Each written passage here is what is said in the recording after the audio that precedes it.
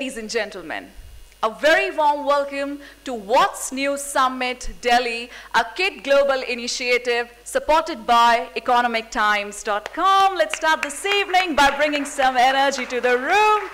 Wow, much appreciated.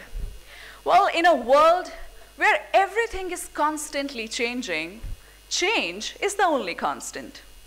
And the field of digital marketing stands as a true testament to the relentless pace of innovation.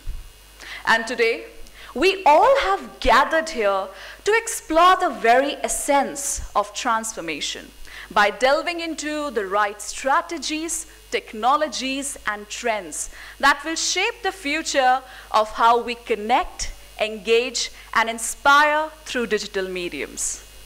Well, our world is increasingly interconnected. With every scroll, tap, and click, we leave a digital footprint, a trail of data that holds a powerful potential to actually transform the way we tailor our messages, understand our customers, and spark some meaningful and interactive conversations. After all, it's not just about accepting that how we are meeting the expectations, but rather crafting the right and meaningful experiences that resonates, stories that engage emotionally, creating campaigns that leave a lasting impact.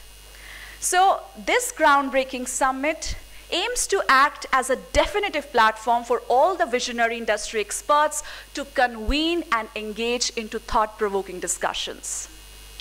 Well, with a focus on spotlighting the pivotal themes and unveiling the untapped potential that awaits us in the marketing landscape of tomorrow, this summit promises to deliver some unparalleled networking opportunities and deeply insightful sessions. So on behalf of Kid Global and economictimes.com, I, Namrata Sehrawat, your host, once again welcome you all to this evening full of deliberations on the future of Indian digital marketing landscape.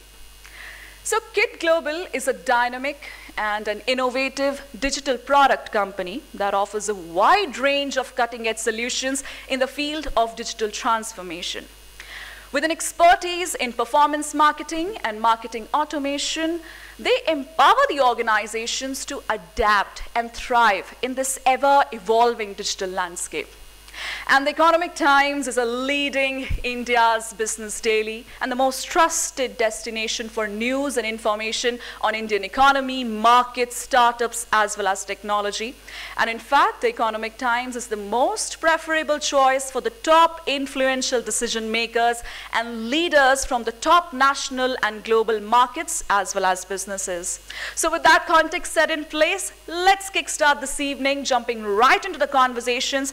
I now invite on stage Mr. Pavel Yurovitsky, CEO, Kid Global, to set the context for this evening. Let's give a very warm welcome as he joins us up here.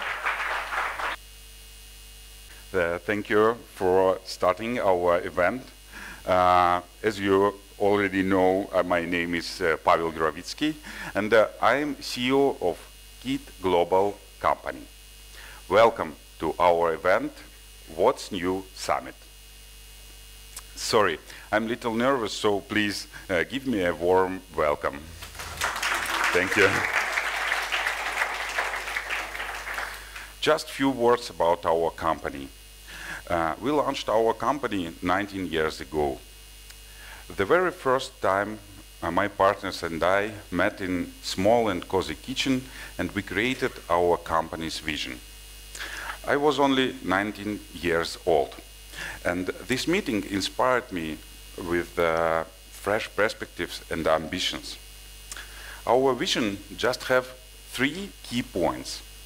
First, clients are always in the center of our work. Second, ultimate result commitment.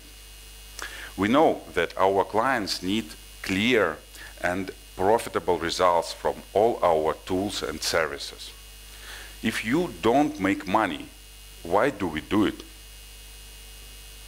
And third, all our clients are our partner. If you lose money, we lose money together.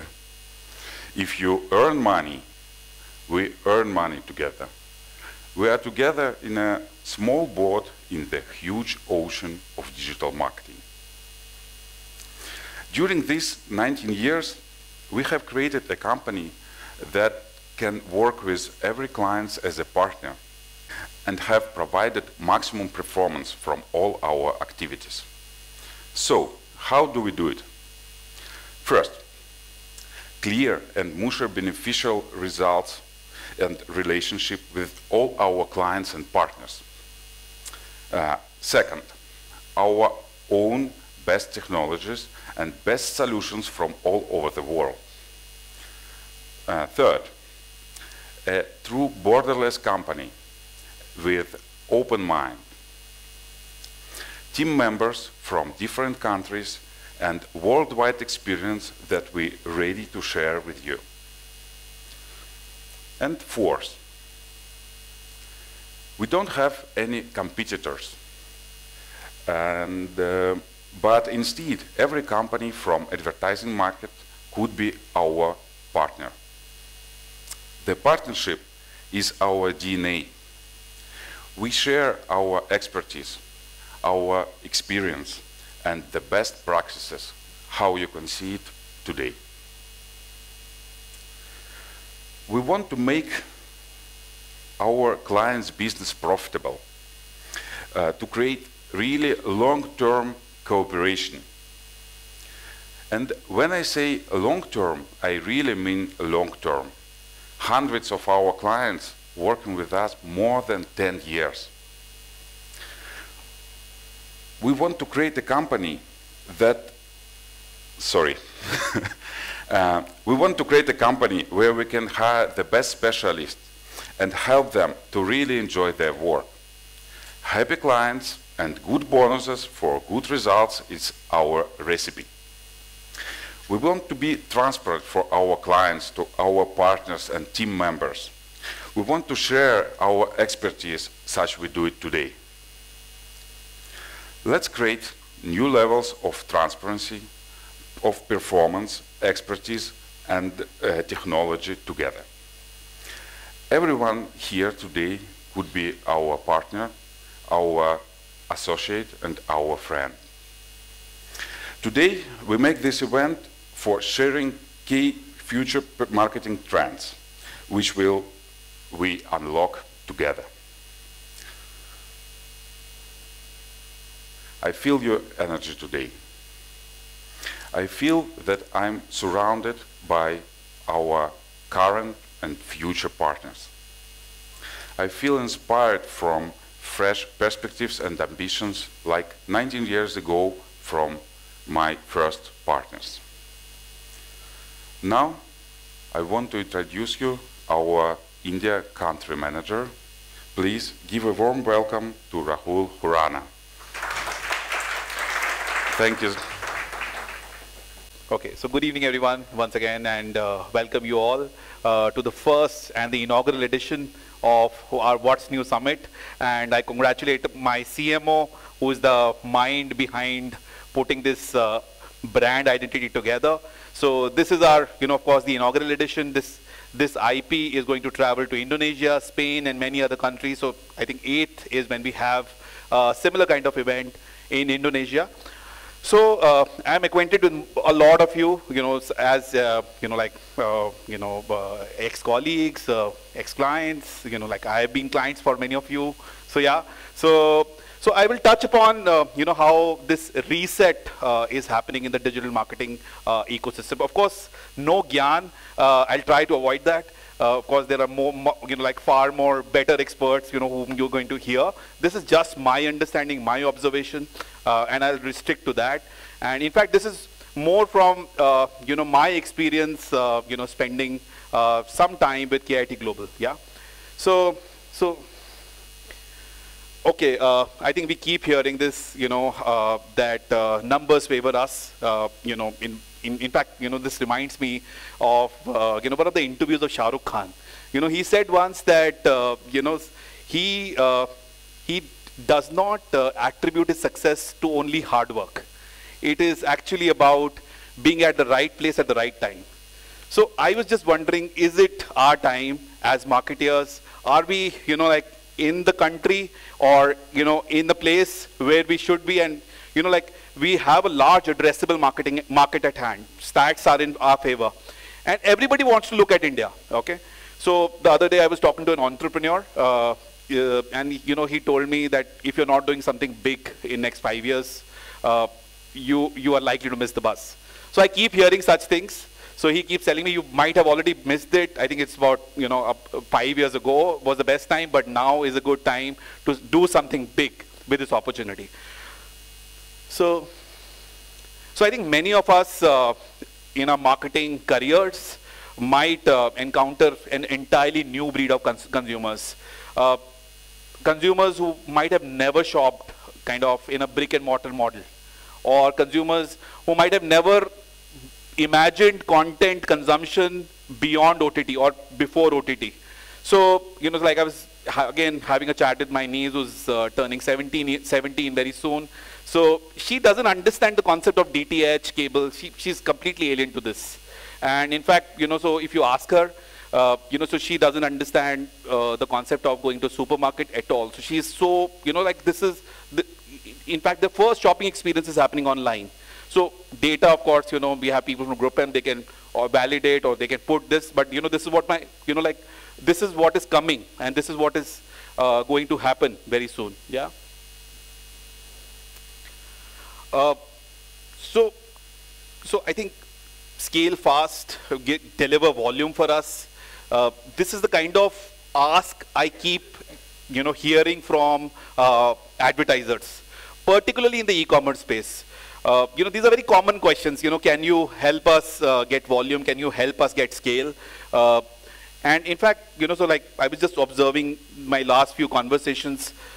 Advertisers want to work on a pay-per result model. So I think we are moving from, like completely a pay-per result model, and they want scale from their partner. In fact, I want to also share a success case. There is a handset, like player that we work with. We cater to a prominent brand, in a handset market. And this is via an agency that, that this work has come from. And within the first month and right from the outset, we have delivered a GMV of $1 million. And in fact, our goal is to reach a threshold of about $4 million, by this festive season. So era of hyper specializations, advertisers are on a lookout for partners who can quickly understand their business. So they do not want to waste this time on a, for a partner to first, like get immersed into their business, and then finally, they will start delivering results. So our company has been structured in such a way, has been designed in such a way that we have hyper specialists within the system. There are domain specialists like, when you speak to somebody from our company, it's not a performance marketing consultant that you're speaking with. You're talking to an e-commerce consultant, perhaps who understands performance marketing as well. So that, he speaks the client's language, he speaks the client's, he understands the nuances of the industry. So, one of the largest e-commerce companies in India, in fact, they are the second largest, you can guess. So they have chosen our platform recently because of our customized solution for e-commerce. We will be a prominent partner promoting their big, sale during festivities also. I think this, everybody is aware of it. More you speak with the marketeers, they want to app up their business as soon as possible. I think, how do we app up our business? This is the question I'm often asked in meetings these days. More and more, web marketers are considering the app route. Reasons obviously are, the reduced cost, customer acquisition cost, better loyalty, better kind of measurement, better consumer mindset. At KIT Global, we are already working with some of the prominent and newly launched mobile applications, advertisers in fintech and social media space. Yeah. Okay, so this is, so this is one of the, the recent, kind of need that has emerged out of the market. Diverse brands, diverse categories, and each with their kind of unique measurement tools. So everybody has a different, everybody is using a different measurable tool. So advertisers want partners who can seamlessly integrate with their tech stack. Okay, so in our company, we host our customers on our platform, okay, which can integrate very seamlessly into the client's tech stack. Okay, this is very, very important. You know, this is becoming like very frequent kind of discussion, you know, and whenever we speak about performance marketing, advertisers seek better transparency. They're integrating kind of sophisticated anti-fraud tools. Earlier, you know, they used to wait till they reach a scale, but now it is almost a necessity right from the beginning. The demand for trustworthy partners, even at a premium, I think is increasing, considering that, you know, time spent in validation also carries its own cost. So I'll give you a success story also here. There is a quick credit app that, you know, offers loans in India. They've highly acknowledged the kind of traffic that we brought to them. We are the only platform that provided entirely genuine results to them. In fact, this has led to an unprecedented action. The advertiser has almost changed their attribution model completely. The rule for them earlier was 24-hour, you know, disbursement post validation, post registration. They are attributing. They are now attributing the user to, you know, like even 7 days cycle. They're okay with that. Yeah. So again, you know, people like businesses used to wait for automation before they reach scale. I speak to a lot of startups. I speak to a lot of SMEs. They want to, you know, right from the beginning, they know the kind of investment they're going to make. They want to have the right CDP in place, right automation tools, right, you know, digital asset management tools into place before even they start scaling. So, you know, you know, when we're talking about customer data platforms, so, you know, 71% consumers believe that it will change the brand if the communication that's sent to them is more personalized. In fact, brands that use CDPs have experienced 10 to 20% revenue boost also. Yeah?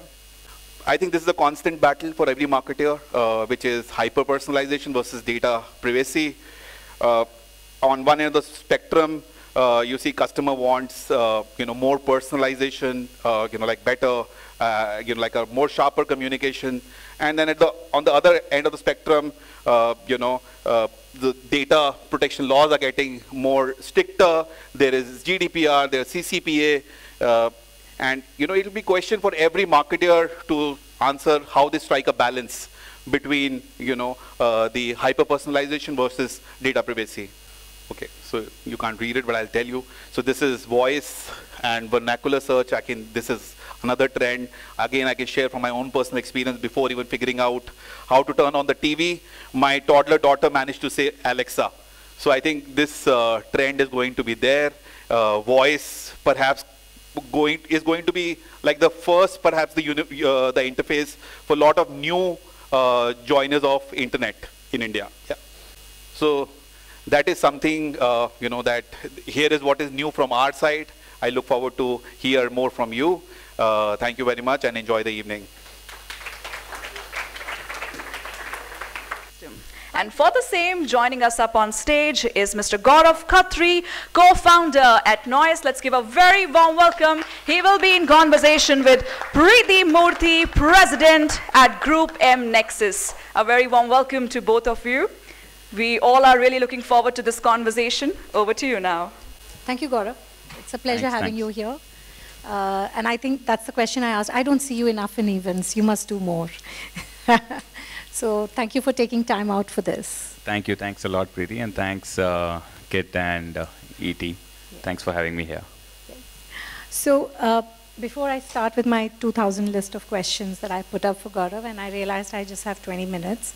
So we are going to make it smart and effective and keep it a little open-ended also, depending on what he says. The subject is what's next, right? But before we come to what's new and what's next for the industry, what I want to hear is how the idea of Noise emerged, and how did you build it up, and what made it exciting. And we just spoke inside that it's a 2,000 crore company, so you're not worried about the 100 crores anymore. What made it so large?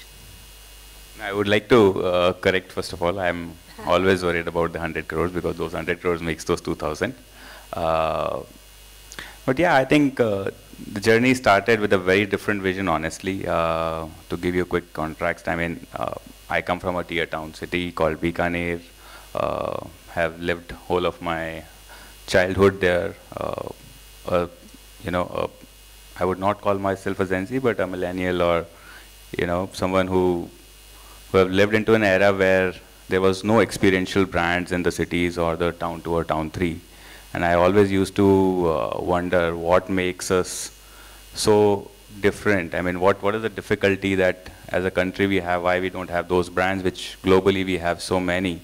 And I was pursuing as a commercial pilot. I was supposed to be a commercial pilot for my life, but and now I feel fortunate that I didn't get into the career in very detail. But yeah, I started this brand called Noise with a vision of creating an experiential brand for the consumers. The idea was to give that right set of experience which we feel from the global brands, and I always felt that the Indian young consumer is looking for an aspirational values in what they purchase. We always very casually use the word that Indian consumer wants to buy cheap, but that's not real. Indian customer wants to buy a product which is aspirational, which has value attached to it. And that has, I mean, I had a very basic understanding of it, and I wanted to experiment it. I honestly didn't start the brand because I wanted to create $1 million brand or something like that.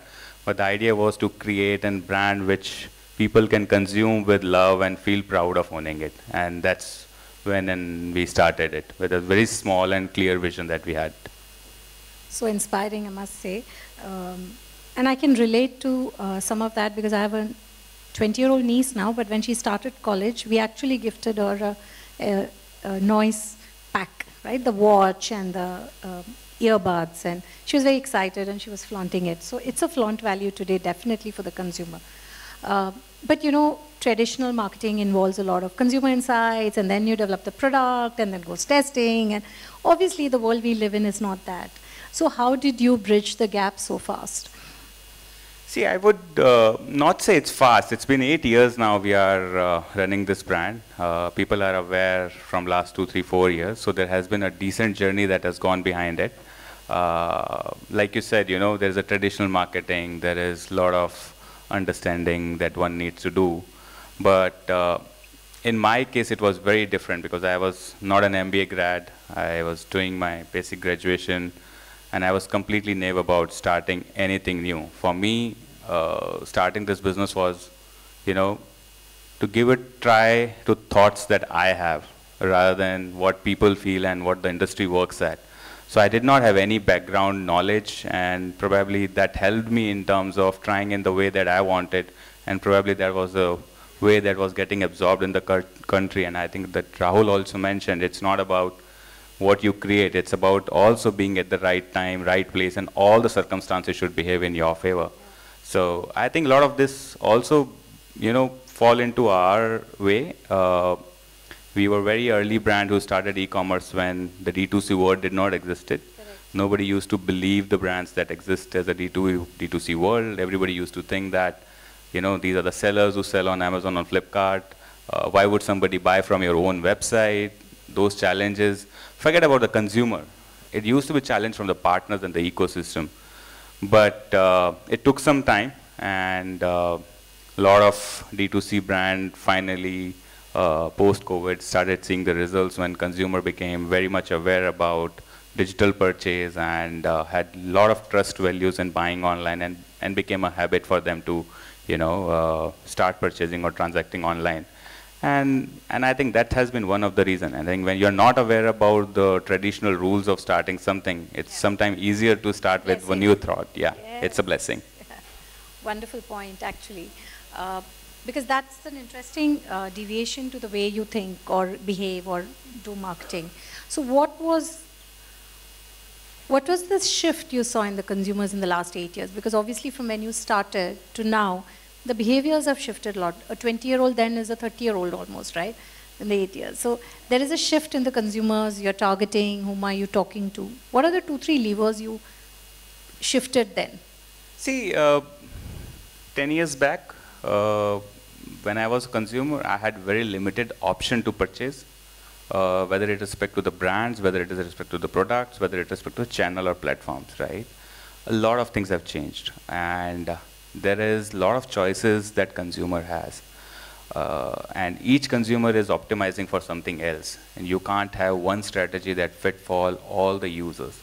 And I think I've learned in last 6-8 years that you have to work with a lot of data that you get by working for e-commerce, and it's not very expensive, right?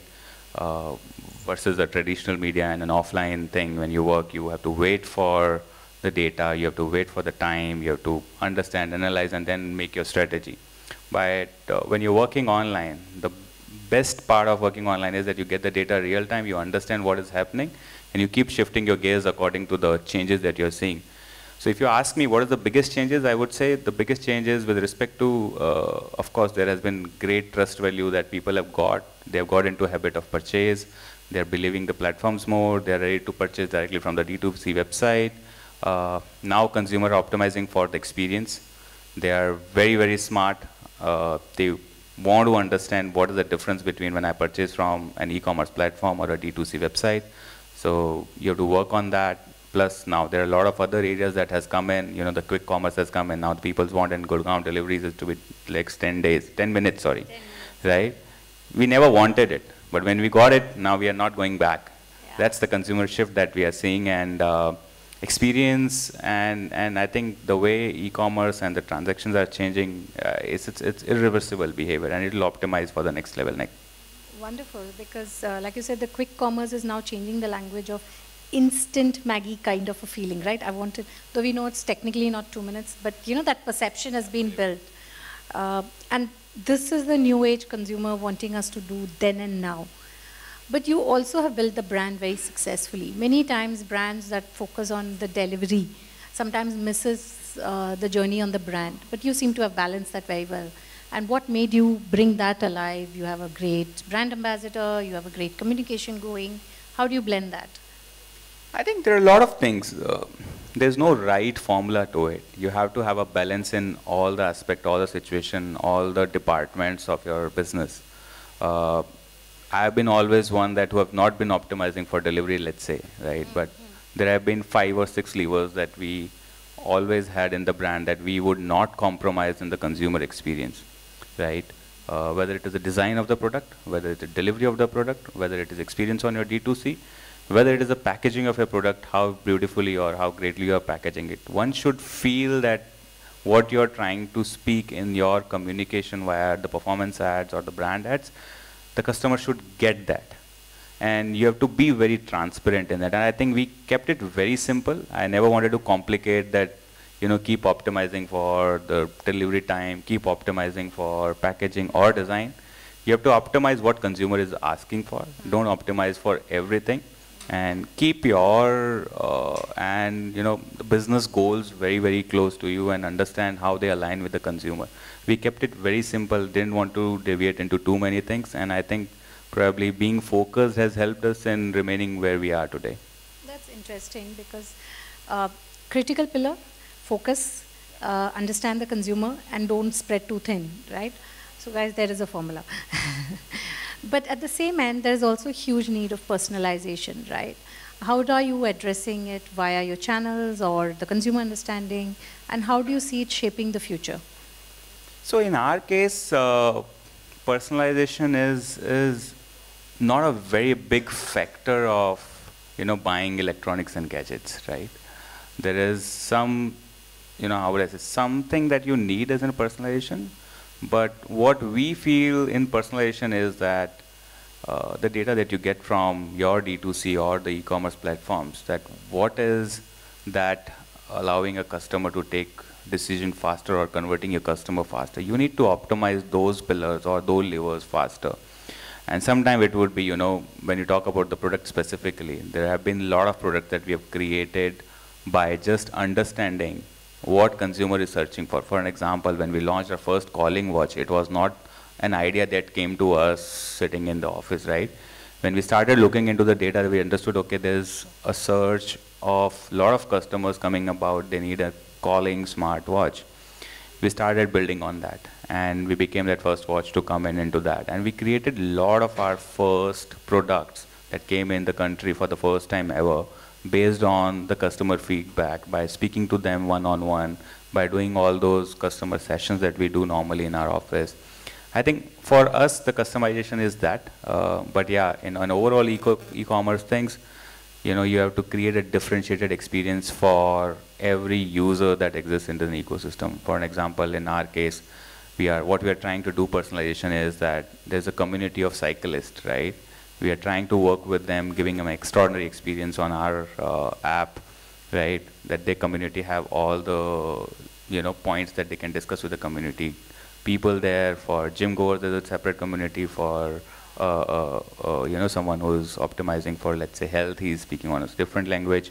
So we are trying to build those community and create that experience and you know, the overall consumer centricity around that. I think that's the personalization that we are trying to create in our category, but yeah, it's different for different category and businesses. Sure. So in tech, you know, tech and tech products is always a new thing coming on board. And we have, like you said, you've communities built on various interests.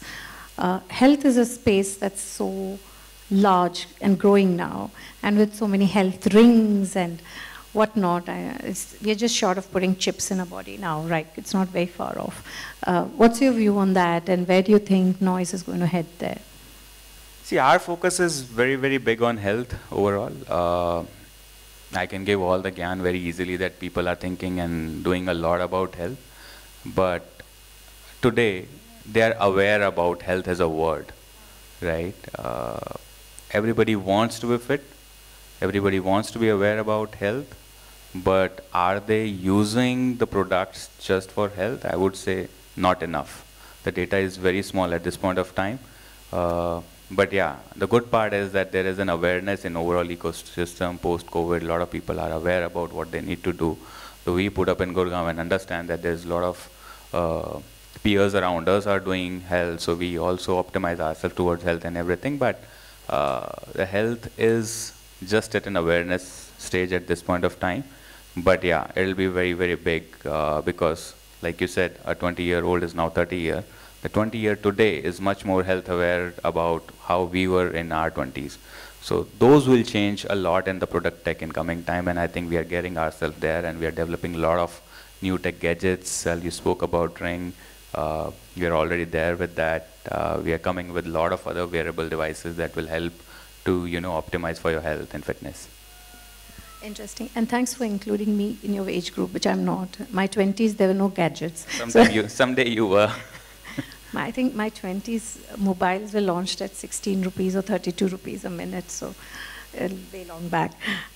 But jokes apart, I think that's a very important trend. I see two extremes of the consumer mindset. Either I'm like totally into the health and complete checks on the weight of measurement of what I eat, to the, oh, am I having enough protein conversation, to the other end of, if you go on Insta, the younger generation into this food eating in this gully in Chandni Chowk to whatnot, right? That's two ends of the spectrum. And hence there is a growing trend of wanting to explore, travel, do more with less time. Is there a product offering that you're exploring for consumers with that mindset, or you're seeing that as an expansion route? See, like I said, a lot of our products have been built based on the customer feedbacks and our one-on-one interaction with them.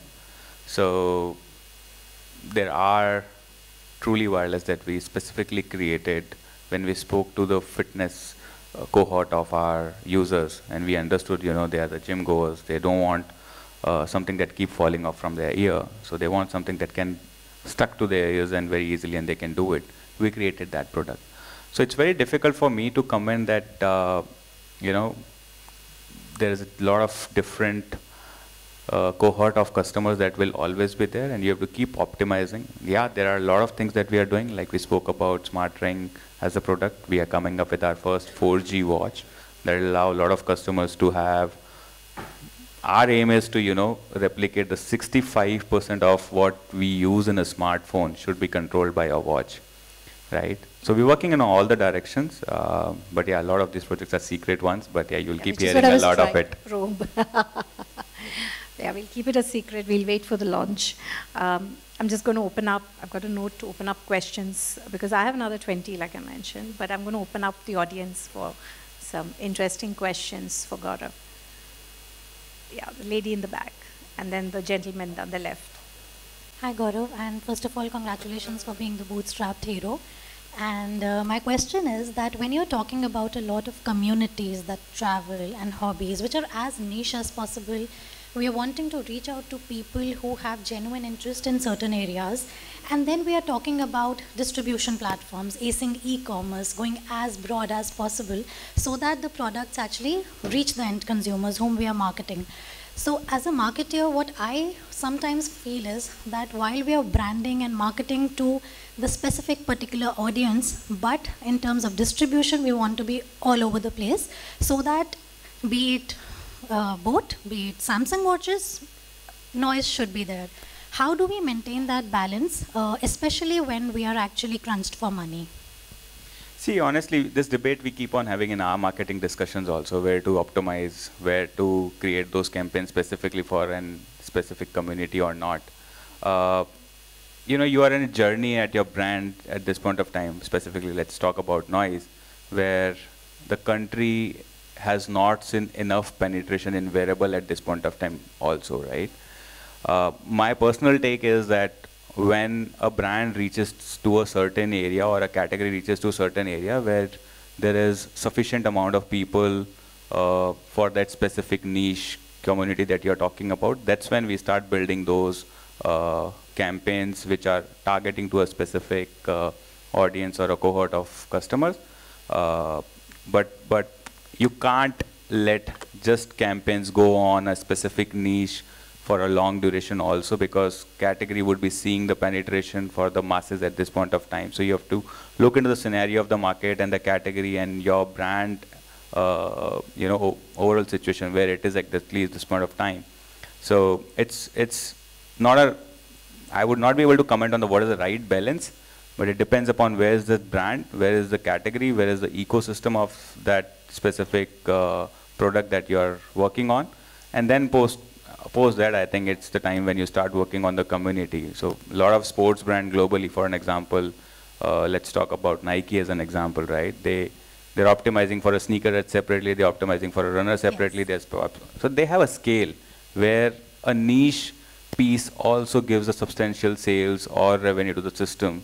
So I think it's a time or the scale when the brand should do that. But yeah, parallelly you keep on doing it, keep doing trials, you know, you never know what can work.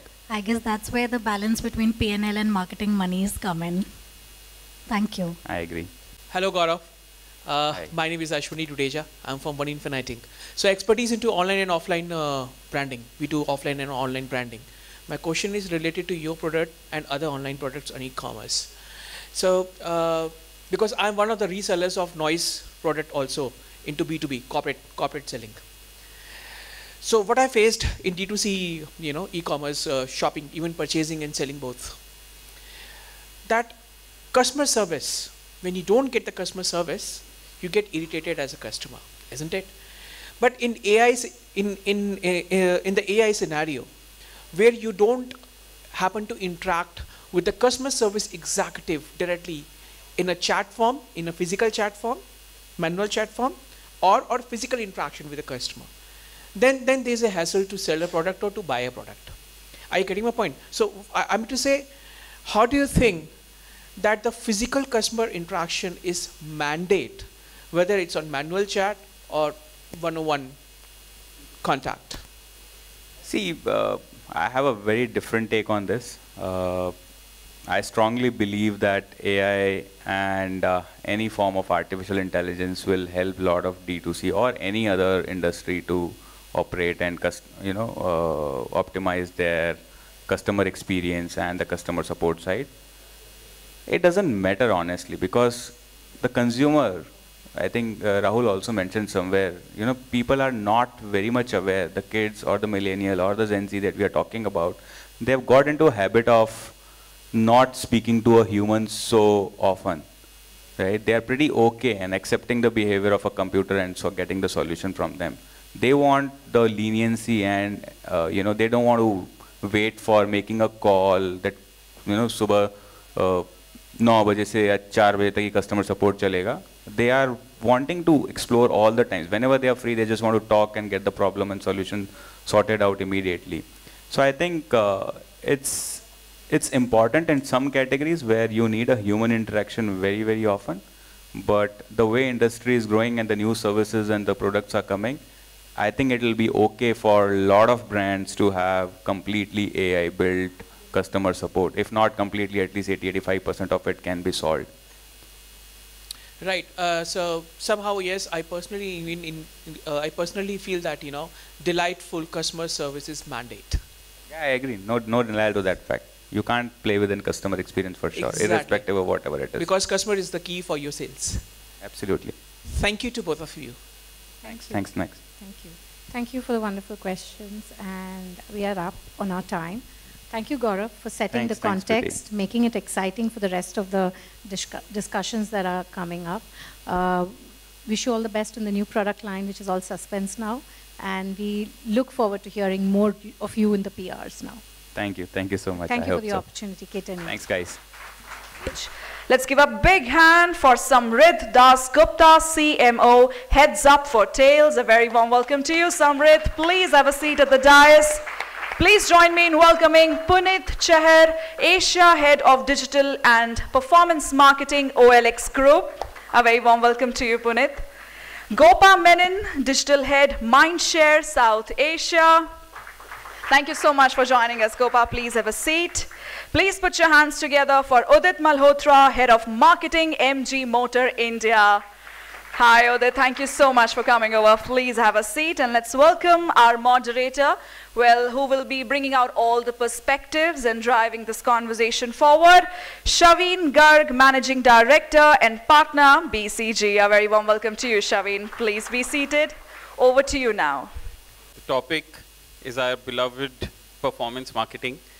I think around 2 decades ago, the performance marketing came to existence with this concern, which most advertisers had, that we don't know where the money is being spent, so we need to know whether this is generating value. So we want to pay for outcomes. You get the outcome, we will pay you. And that was the genesis of performance marketing. 2 decades now, and I work with a lot of my clients, and we were chatting on the side. Is this question really answered in performance marketing? Is it still giving you, or is the question on ROI on performance marketing known? Does it solve that purpose? How it has evolved is what we will talk about in this panel. So thanks a lot for discussing this in advance. A lot of that discussion started when we were planning for this session in the speaker's room. But let me get started. I think on this topic of performance marketing, the first thing comes to is the measurement of the ROI, which is the genesis of this whole element. Maybe if I can start with you, and how do you think about measuring the performance? Is it what the metrics are? We all know about in this privacy first world, all the cookies not being the reason for attribution anymore. How do you measure it, and how do you see it moving forward? I'm going to break this up in the most concise way I can. One, you have to be very clear about what is it that you wanted to measure when you ran the campaign. Yep. I think a lot of us, in hindsight and retrospect, start to think about what needs to be measured, and that has to change fundamentally. Second is we are an omni-channel brand which has 3 fronts. We run an app, we run a website, and we run a retail front. When you start to look at the attribution models across each of them, the cookie pollution is not something that we are really worried about at this moment, because we are privileged to have a certain set of first-party data. But having said that, for brands who don't have first-party data, the cookie challenge is a very deeply problematic challenge to solve for. The way I would break it down is the following.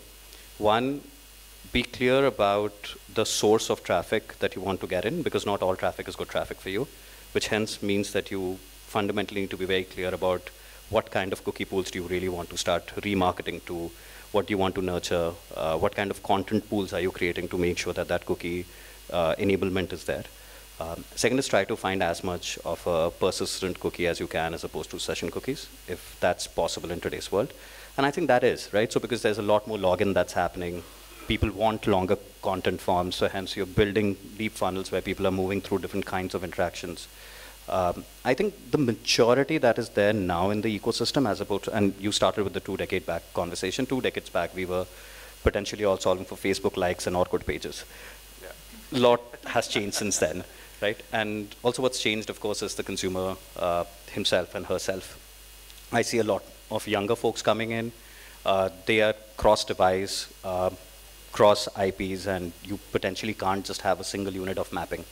So again, you need that unique identifier, which for me is having a persistent session cookie that you can build through the entire funnel, till we don't come to a cookieless world, where if you don't have the first-party data, then you're going to be in a lot of trouble.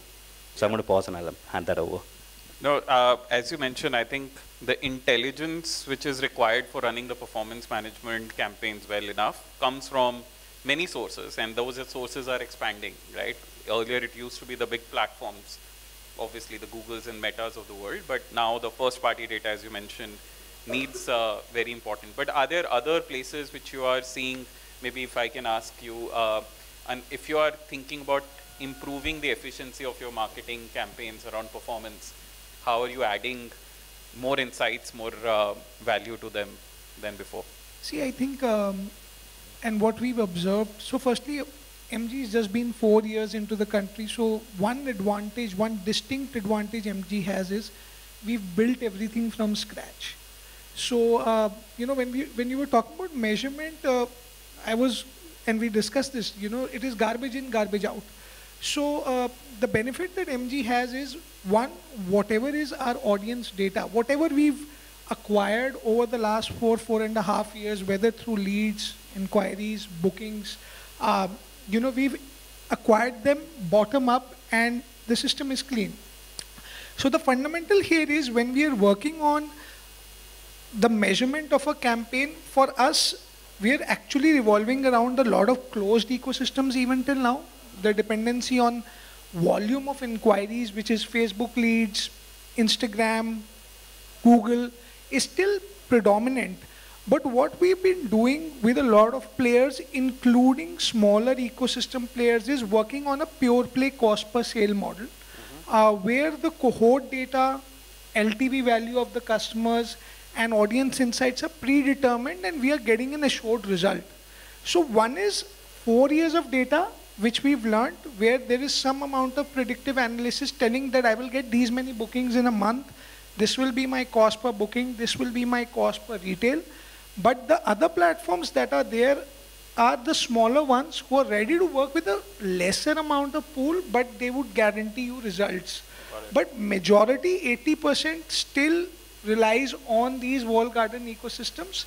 And the last concluding part is that when we started our journey, we were very heavy on MarTech, and we anyways, you know, present ourselves as an autotech brand. So in the MarTech curve, we onboarded the entire Adobe stack for a full funnel perspective. So from the time you're coming on to the website, till the time you are becoming an identified user in the ecosystem, we are mapping that entire journey. So that holistic analysis also has helped us from being unidentified to identified to, let's say, a prospect or a booking or a sale in the ecosystem. So those are some of the efficiencies that we're trying to work on. Now, and if I could ask from a agency perspective now, the performance marketing as it has been evolved over, and we talked about first party data, we talked about using different smaller platforms which have higher quality outputs. How are you seeing it from your side and across brands, across category of brands, how it has evolved? So I think both of Samrat as well as Sanjit actually talked in detail in terms of how they have seen, and I think we've seen, and I think it is kind of uniform across. What we're seeing from client one definitely is the importance of performance marketing. Second is obviously looking at the data. So importance of first party data is again coming through. We are having increasing conversation in terms of how we are able to actually bring sanctity to data, can we create CDPs, or talking about data lakes as well. So that's the kind of conversation that most of the clients are now getting into. The other part is from a measurement perspective, where definitely I think different multi-touch studies or multi-attribution studies, cross-channel studies are now actually being asked or rendered or being deployed for us to actually get to know whether performance is working, not working, what is the measurement objective, what should we be actually measuring as well. You started off stating that are we measuring the right thing as well. I think again, when we start off with the right objective and we are measuring it through the funnel, I think that works. Okay, great. And I think as we keep talking about performance marketing, it's almost as it's an antithesis to brand marketing.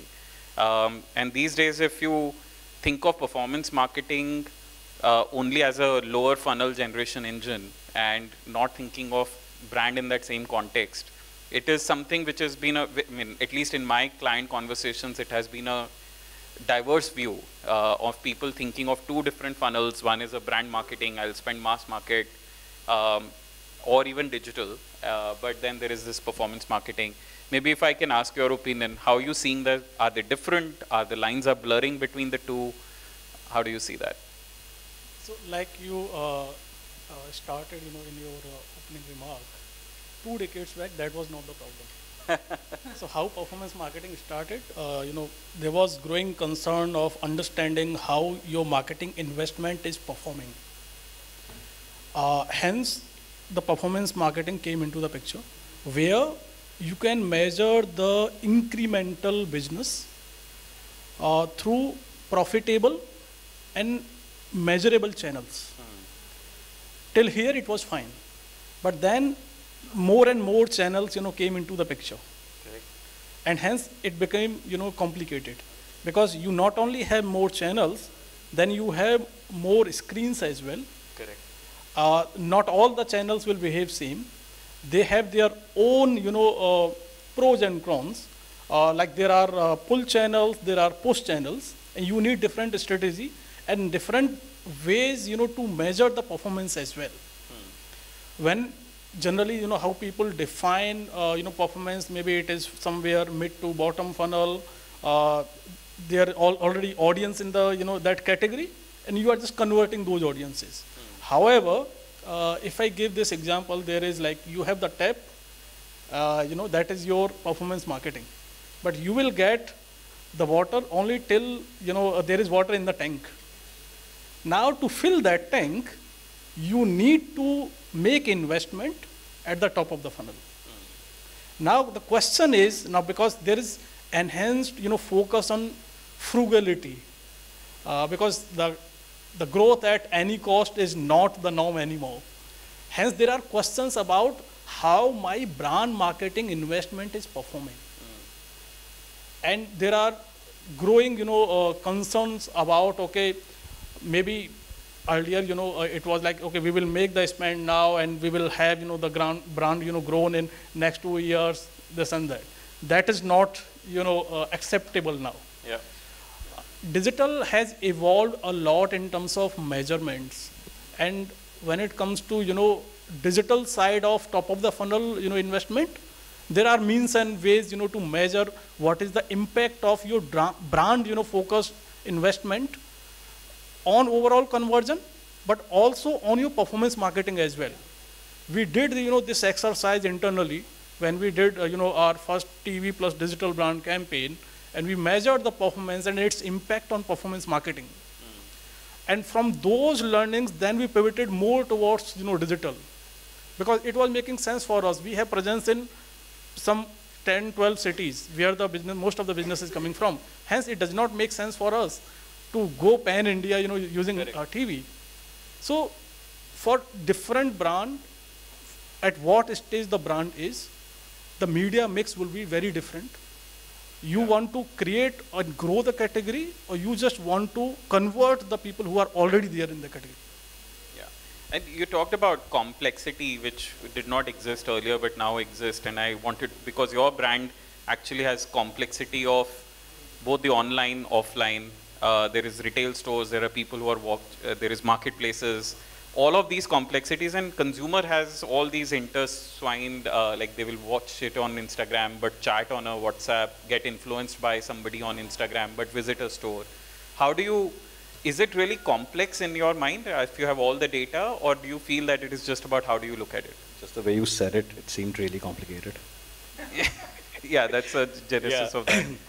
No, it's complicated. It's complicated because of a couple of reasons. And this has nothing to do with marketing or the growth side of it or how you're spending media, whatever it is, right? One, my customer and my consumer are completely different. So hence there is a reflection of what the consumer is feeling, consumer is going through, and then that gets manifested into how customers are choosing, right? So it's a double layer challenge for a business like ours. Second is because we are very rich with the first party, and I'm sorry I'm coming back to that point, but it adds to complexity also. It's not that it makes life extremely easy. People expect us to be able to deliver more personalized experiences. So if you don't have that, then that's okay. But as a par for the course, you potentially have my data, you know where I'm shopping, how I'm shopping, what is my behavior, you know everything about my dog or my cat. How can you not give me something that is deeply personalized, deeply meaningful? How can you show me ads that are not relevant to me? How can you remarket to me? If I have a cat and you remarket it to me with a dog product, then there's fundamentally something wrong with you. If I have a female dog and you're showing me a male dog, then there's something wrong with you. The expectations of people over a period of time has become extremely difficult to handle. So potentially that's another challenge that brands will need to look at when they start to look at cross-attribution and sort of cross-content being created, which will be deeply personalized. So that's one problem. Second is to your larger question, that how do we make sure that there is a standardization of attribution across all these channels? The identifier has to be one. Yeah. And I think a lot of businesses spend a lot of time, effort, money, bandwidth on getting a lot of consumer data. The usable part of that consumer data is potentially only a sliver of what you've got. So first solve for that. So if you know what your unique identifier is going to be throughout your customer journey, then solve for that. Make sure that there is as much authenticity, validation of that one unique identifier, which in our case is a phone number. So let's assume that if I never do an OTP verification of that phone number, I will have a bunch of data which is completely wrong, right? But, so as mentioned, right, garbage in, garbage out, I have to remove that from the system. So for us to potentially start removing that from the system, we have to rely on some degree of a validation layer, some degree of an authenticity layer, so that we know that that unique identifier which crosswalks across an app to a website to the retail where we have both product and we have service, how do I make sure that you're mapped through the ecosystem, right? So that unique identifier is fundamentally critical. Got it. And no conversation in this agent world is complete without talking about artificial intelligence. And if I could add generative artificial intelligence. I wanted to get opinion actually from two different, the marketeer side and the agency side on this. And that itself is a spectrum. There is AI in a box kind of solutions, which are all these platforms have. Give us the data, give us the money, we will optimize on its own, AI in a box, versus all of these solutions which are pocket solutions where you're optimizing for whether it is content personalization, whether it is about identifying the digital twin, etc.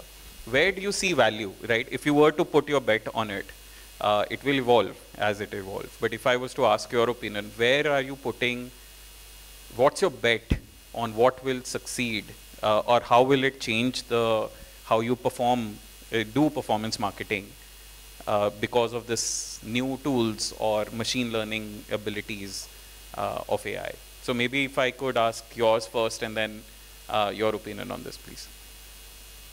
So I'll answer this in two parts. Specifically for brands, one is the buzzword on Gen AI where people are using Mid-Journey, Leonardo.ai and the likes. Yeah. So one is the performance part, which you asked, but I think the first set where performance is getting enabled, and when we talked about is brand essential or performance, I think both are hand in glove. So here the first part is how is Gen AI solving for creative needs of a performance marketing campaign. And there are a lot of products in the ecosystem where if you're running a Facebook campaign or any other kind of campaign, they are dynamically changing the AI. Maybe let's say taking A/B test to a next level, doing real-time suppression of the creative, so on and so forth, where it is solving for calling an agency saying, I need this creative right now. Maybe it's dynamic text, maybe it's dynamically changing the background and whatnot. Now, AI has always been there when it came to all these big platforms or the walled garden platforms, whether it's search, whether it's social, and that's the reason we used to heavily rely on that intent data. One conclusive point, at least that I have arrived at, and this is my personal opinion, AI can only give you directional intelligence. It can help you enable directional intelligence, and after that you need human intervention to solve for the complete puzzle.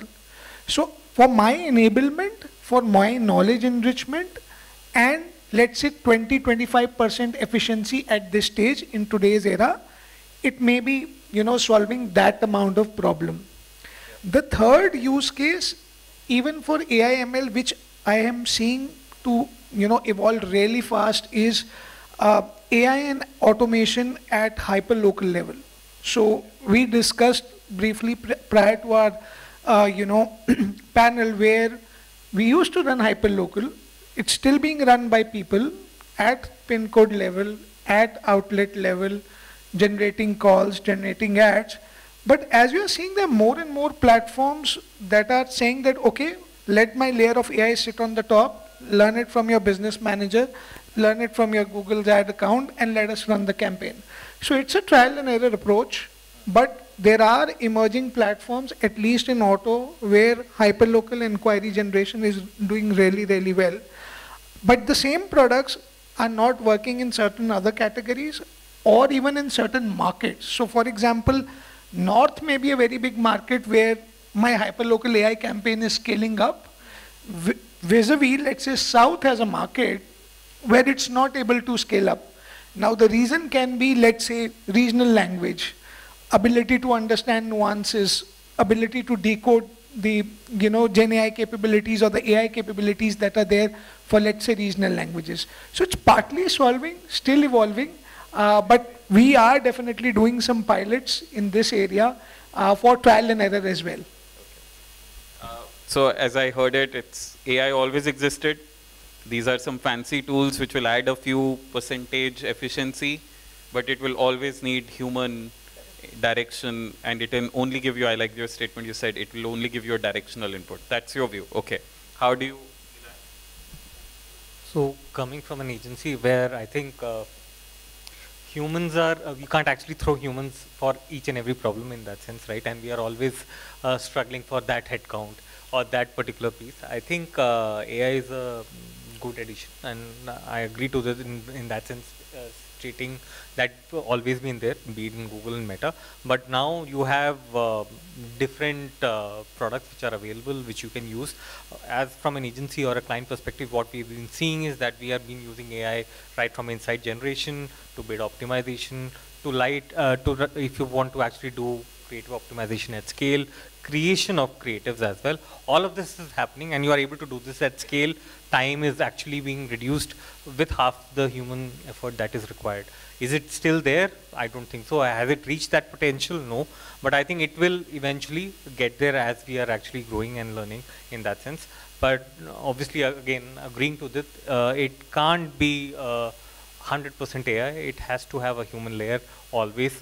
Otherwise, obviously, we have seen multiple examples, cases within our ecosystem as well, where things have gone down south in that sense, right? But definitely an enabler. It gives a very good directional inputs. We are able to use that and try and see how we are able to scale up. Right, either again, as I said, right, if you're optimizing for CAC, if you're actually optimizing for better creative, if you want to do UAT testing, AB testing, anything possible, I think AI is able to do it in Jiffy, which you could have would have taken. For example, if you want to do a research, you would have to actually call a research agency and get it done. Now it is happening in Jiffy at a fraction of cost. So in that sense, it's a very handy tool to have, but it will evolve as we move. If you were to put a number on not. If you were to put a number on, as you said, efficiency, both of you would, and this has been the hottest debate in town, right? Content creation can be done in jiffys. The A/B testing can be done in jiffy, which used to take a lot of time. Research agencies used to take a lot of time. And iterations on these, which used to be like not just even effort-wise, but the time it takes to take a campaign live used to take a lot of time, which will get faster. If you were to put a number on if total was 100 as an agency effort today, with AI, maybe 6 months or a year down the line, how much of that effort will come down? If you were to guess a number, what would that be? Again, depends on the kind of work that we are trying to talk actually, and if everything is standardized and data being great, all of that being actually in that proper format, I think we'll be able to reduce roughly around 40% of. Okay, 40%. That's scary. Can Yes, I just please. add my perspective to it? So I have very simple, method of, understanding this. So if we put, machines and humans on 2x2 matrix, so you have humans interacting with humans, or say humans selling to humans. Then you have machines selling to humans, then humans selling to machine, and machine selling to machine. So machine selling to machine is the extreme example. That is like the end game. Ultimately, it will end there. Let me give you one example of that. How many of you buy or search or explore any tool in the market for your needs? Now, today you do it yourself, or someone from your team does it. They talk to a couple of folks in the market, analyze what are your needs, and if there is a match, then you go into deeper discussion and finally buy that tool. Now the same thing can be done with the machine, with AI. And on the other hand also, the machine will be selling to you, where the machine will be helping you with your queries. Okay, what is the tool that best fits to my needs? So that is the extreme example. Now let's come to the lowest hanging fruits, where humans are selling to humans. Your contact center, for example, sales agent. Now, I'm not talking about replacing them. It is about aiding them, augmenting them with the right insight. That is the low-hanging fruit. Second would be the machine to human, where machines are selling to human. Go to any e-commerce site, that is a machine. The machine is selling to you. That is next low-hanging fruit. You can recommend, you can personalize, you can do many things in that area. After that, maybe, where other, things into machine versus machine is happening, those are the areas. One more dimension to it I would like to add, since we talked about automation. Today, I think most of the AI is exploratory, because we are in wow. The general audience is in wow because they have experienced AI for the first time. And ChatGPT, Midjourney, all them, made it possible. Okay, here is AI, experience it. So it is more of a wow factor. Also at the same time, because the management is asking question, what are you doing on AI? It is a FOMO as well. Yeah, so it is FOMO as well. Now, whether you have thought through of your use cases, where it is going to help your business. And if we add automation layer to it, we are talking about creating content. But if you create that content with automation, then who is going to check that for your brand tonality, your experience? It is not there. So for experience exploration, it is good. But when it comes to doing it at scale, long way to go. Thank you. So it's a wow factor. It is something which can enhance the experience. Yes, efficiency is still there, but not yet fully trustworthy to leave it alone. And I think we were talking on the back. You started by saying, I don't trust AI, period. No, I don't. So do you want to elaborate? Yes, sorry, just let me add one experience, because we were having a discussion with someone. We believe that AI cannot be manipulated. It can be. There are folks working on manipulating it, I know folks personally, I know brands personally who have deployed hundreds of folks in India to manipulate what the AI is talking about their brand. So it is to that level. It is happening. Some of the people I'm are sure doing there will it. be next layers of Exactly. gaming the systems. But why don't you trust AI, Samrid? I think bunch of reasons here. One, and let's remove trust as a word here. I don't think I can depend on AI, right? And I can depend on something once I start to really see meaning and value in it. I think that a couple of things. One, the Indian consumer set is extremely complicated. And AI has fundamentally been built on the back of a Western view, which, and I don't mean in a flippant manner, I genuinely mean that the engineering of it has fundamentally happened, looking at prompts which are English first, right spellings, right grammar, right syntax, etc., right? The data sets that have been fed to AI throughout, historically, are all English. Very few data sets are in Indic language. And potentially now we are looking at about 60–70% of search that's happening in India, whether it's products or services, happening in Indic languages, they're happening through voice.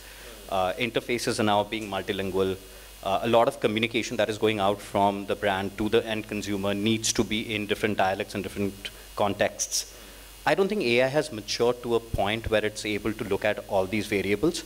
And India is a land of variables, right? So we essentially change between kilometer to a kilometer.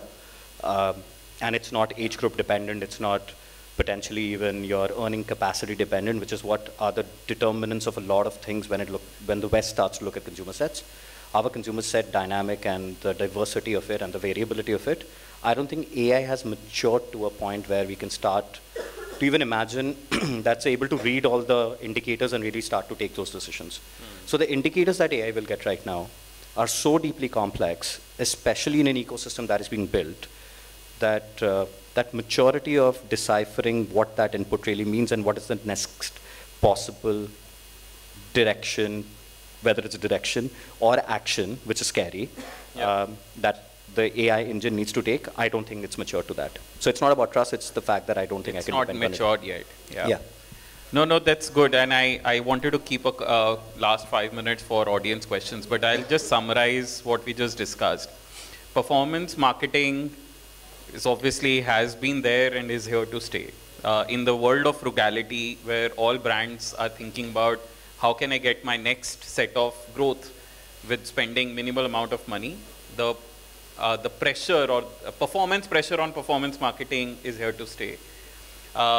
And I think what we discussed is that the lines of performance marketing versus brand marketing have already blurred, if not was always blurred. But the element of long-term thinking of brands and building like a 2-year, 3-year view is not the current, what we discussed is not the current game. It is about where can you get here and now, but which can be done through brand and performance marketing both. We discussed how Gen AI and AI as a topic has different perspectives, but one thing very consistent is the AI will definitely add very insightful direction or input into making better decisions.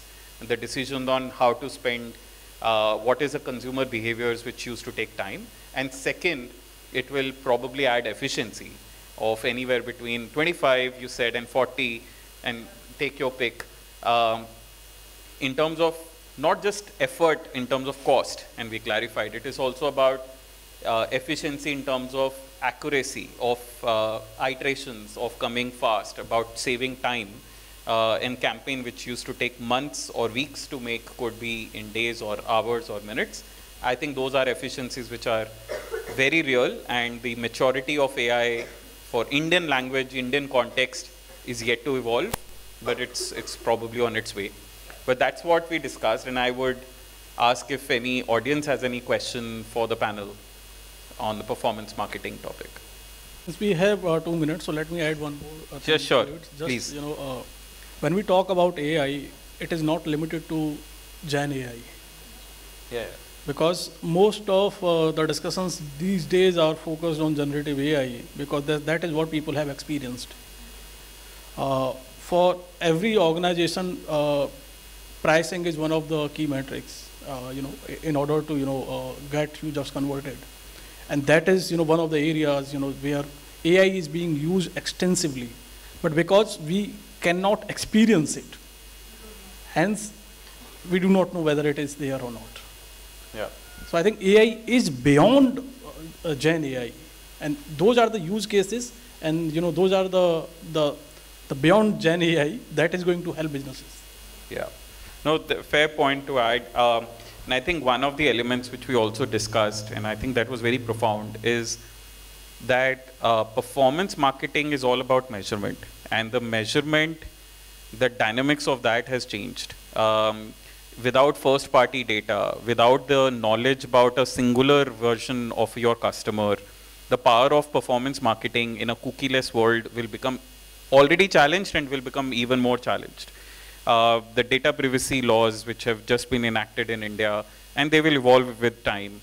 How well will you be able to track the customer on their behavior, on their actions, is also under question. So it is a very highly dynamic environment of performance marketing, and how the agencies and the brands will think about it and how consultants will help them is something which is what will be the time will tell. But it's a very important topic, a lot of money getting spent for getting the growth, and how will it evolve is something which we will have to work with. So thank you, panel. Absolutely, because see, going forward, consented identity is going to be the currency. It is not just the identity. Yeah. It is with consent as well. Correct. Because with this bill, now you need to work on the consent part as well. That will be challenging for many other brands if they have not thought about it already, and for agencies and for even platforms like the ones which we have been used to using. So that will be a massive change, and we are already discussing with a bunch of our clients around what does it means for them, what practices will they still can continue with, not continue with, and the point around consent and data storage, data, where do you store it, how long can you use it for, etc. All of these are very important questions which will need to be answered. But thank you everyone for your deep insights. Hope it was insightful for the team as well. A big thanks to all the panelists for sharing their valuable insights on the future of performance marketing, and very beautifully emphasizing the fact that how we need to maintain a balance between the AI and human direction. So thank you so much for some really thought-provoking insights. So with this, ladies and gentlemen, without any further ado, moving forward. And next up, we have a session lined up. For the same, I would now like to invite on stage Alexei Archinov, Google Lead, GTech, EMEA, Emerging Markets. A very warm welcome to you, Alexei. Over to you. Hello, everybody. First of all and foremost, thank you for inviting me. I work for Google. I'm leading the Google Technical Consultants in emerging markets. And you can thank my daughter, my little Sophie, for the pink shirt I'm wearing today. I was planning for the white one, but it didn't work because she has a beautiful pink flower. So I'm a bit nervous because it's the first time I actually present something in front of my daughter, and I'm at the same time very, very proud. Thank you very, very much. So privacy, a very, very important thing which evolved over the last years. It's not something new. Okay? Yeah, it's not something new. It has been here for a couple of years. But it has started with just a fuzzy word, with something which is like fancy. It's something which we just said, okay, let's play with this.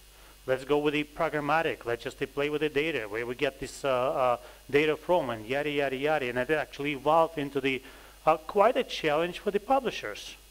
Ad blockers. Think about it, right? I mean, it's, those the technology which actually appeared because the privacy got, some sort of important part, and the users get scared a bit. They would like to actually see less ads. That it turned into the next step. Now, these days, the privacy is less of just a technical thing. It's more of the actual economical thing which affects the bottom line of the marketing budgets, of the marketing investments, the ROI. So you cannot just, just have it just in a nice way, mentioned in the conferences. This is actually a very business thing. And the two sections which I would like to cover and distinguish is that actually the privacy today is something is very relevant, if not the same thing as the performance. Because the privacy cannot be without the performance, and now these days performance cannot be without the privacy. So let's discuss today the power durable performance, how to power it, and what are the actual steps toward. I would try to keep my 15 minutes, which is even less now, on the level above the details, and if needed, I can just jump in on the offline and probably touch upon those particular things. Now, bear with me. I will try to figure out. Okay, so what's important about this is that Google recognized where the whole industry is going. And a bunch of the solutions which are coming out in the way of the features of the products or the solutions as a standalone solutions, having this privacy-centric approach in the center of it. And discussing that, probably the major part of this is that dilemma of that people, and based on the quite known BCG analysis, 74% of the users, they simply reject to see non-relevant ads. They don't want to spend time. They don't want to be clogged with those banners or videos which has no relevance. They don't want to waste time. Yet, on the other side, pretty much the same portion of us, 80%, now being concerned how the data is being used.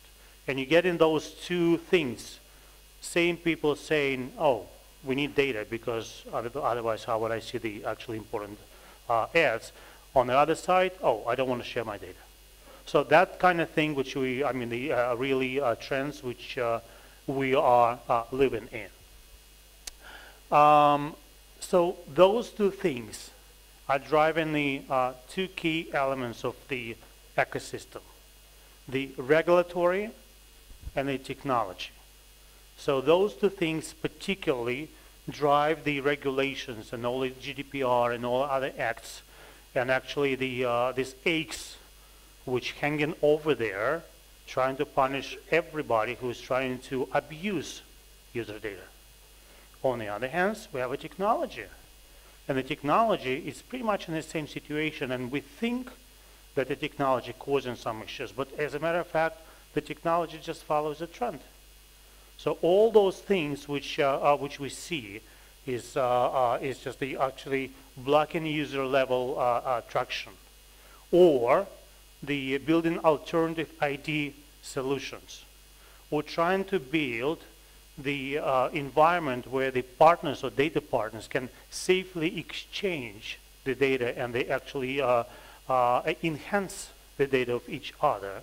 And lastly, build the privacy preserving solutions. This is all a part of this big thing of the privacy and how to respect the user, yet to make the campaigns effective and the performance be performance after all. Speaking of which,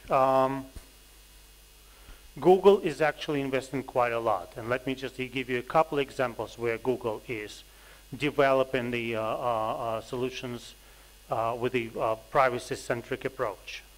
A couple of years ago, we have probably heard about the ADH, or Ads Data Hub, where the Google actually built the system where the clients, partners of Google, Google itself, can contribute to data without compromising each and everybody's PII, or the personal data.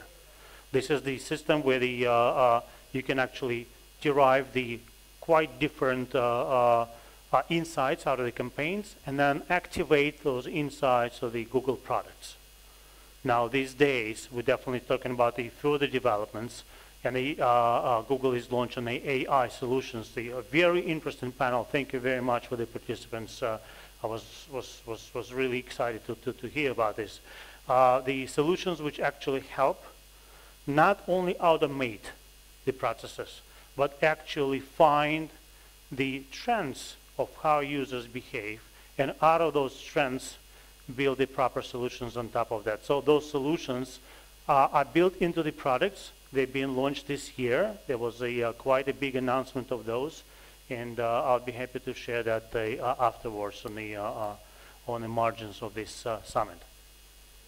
Now, what's important about this is Google is obviously has a lot of data. There's no secret about it. I mean, you cannot deny it. 7 billion people overall between different products of Google. This is something which you cannot hide. However, respecting the user is very, very important. So building the mechanisms how the users can actually delete their data or wipe their data, making sure that the data cannot be leaked or used on a personalized way. That's what the Google is really investing in. And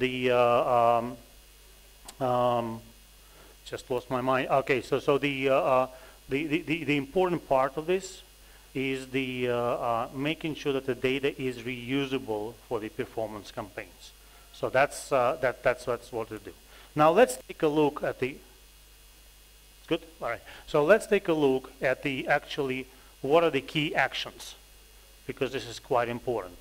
So we know respecting the data, respecting the users. This is only buzzwords, but what actually we are discussing here, what are we talking about?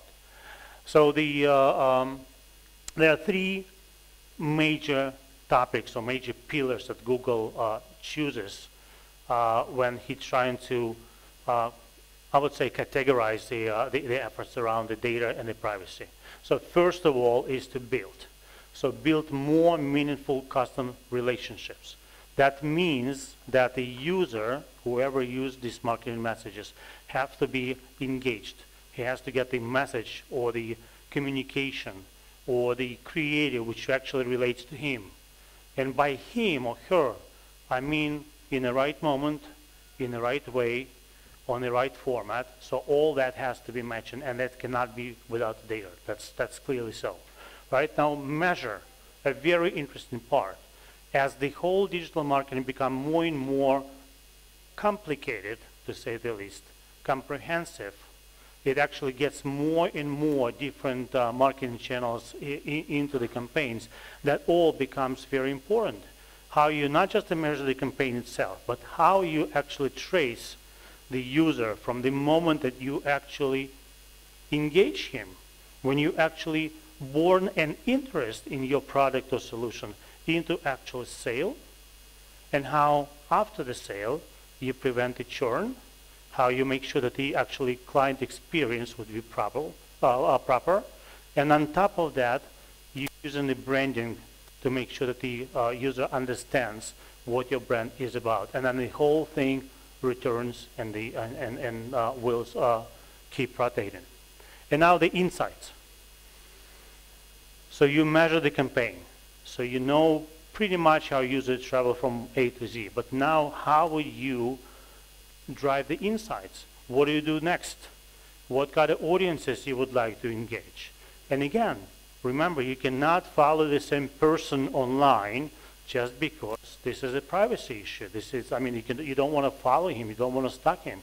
So, but how would you actually build the proper behavior of your campaigns, engaging more people, yet making sure that the performance is there? So this is the pillars, and this is how Google looks at the solutions, and they build the narrative around it there.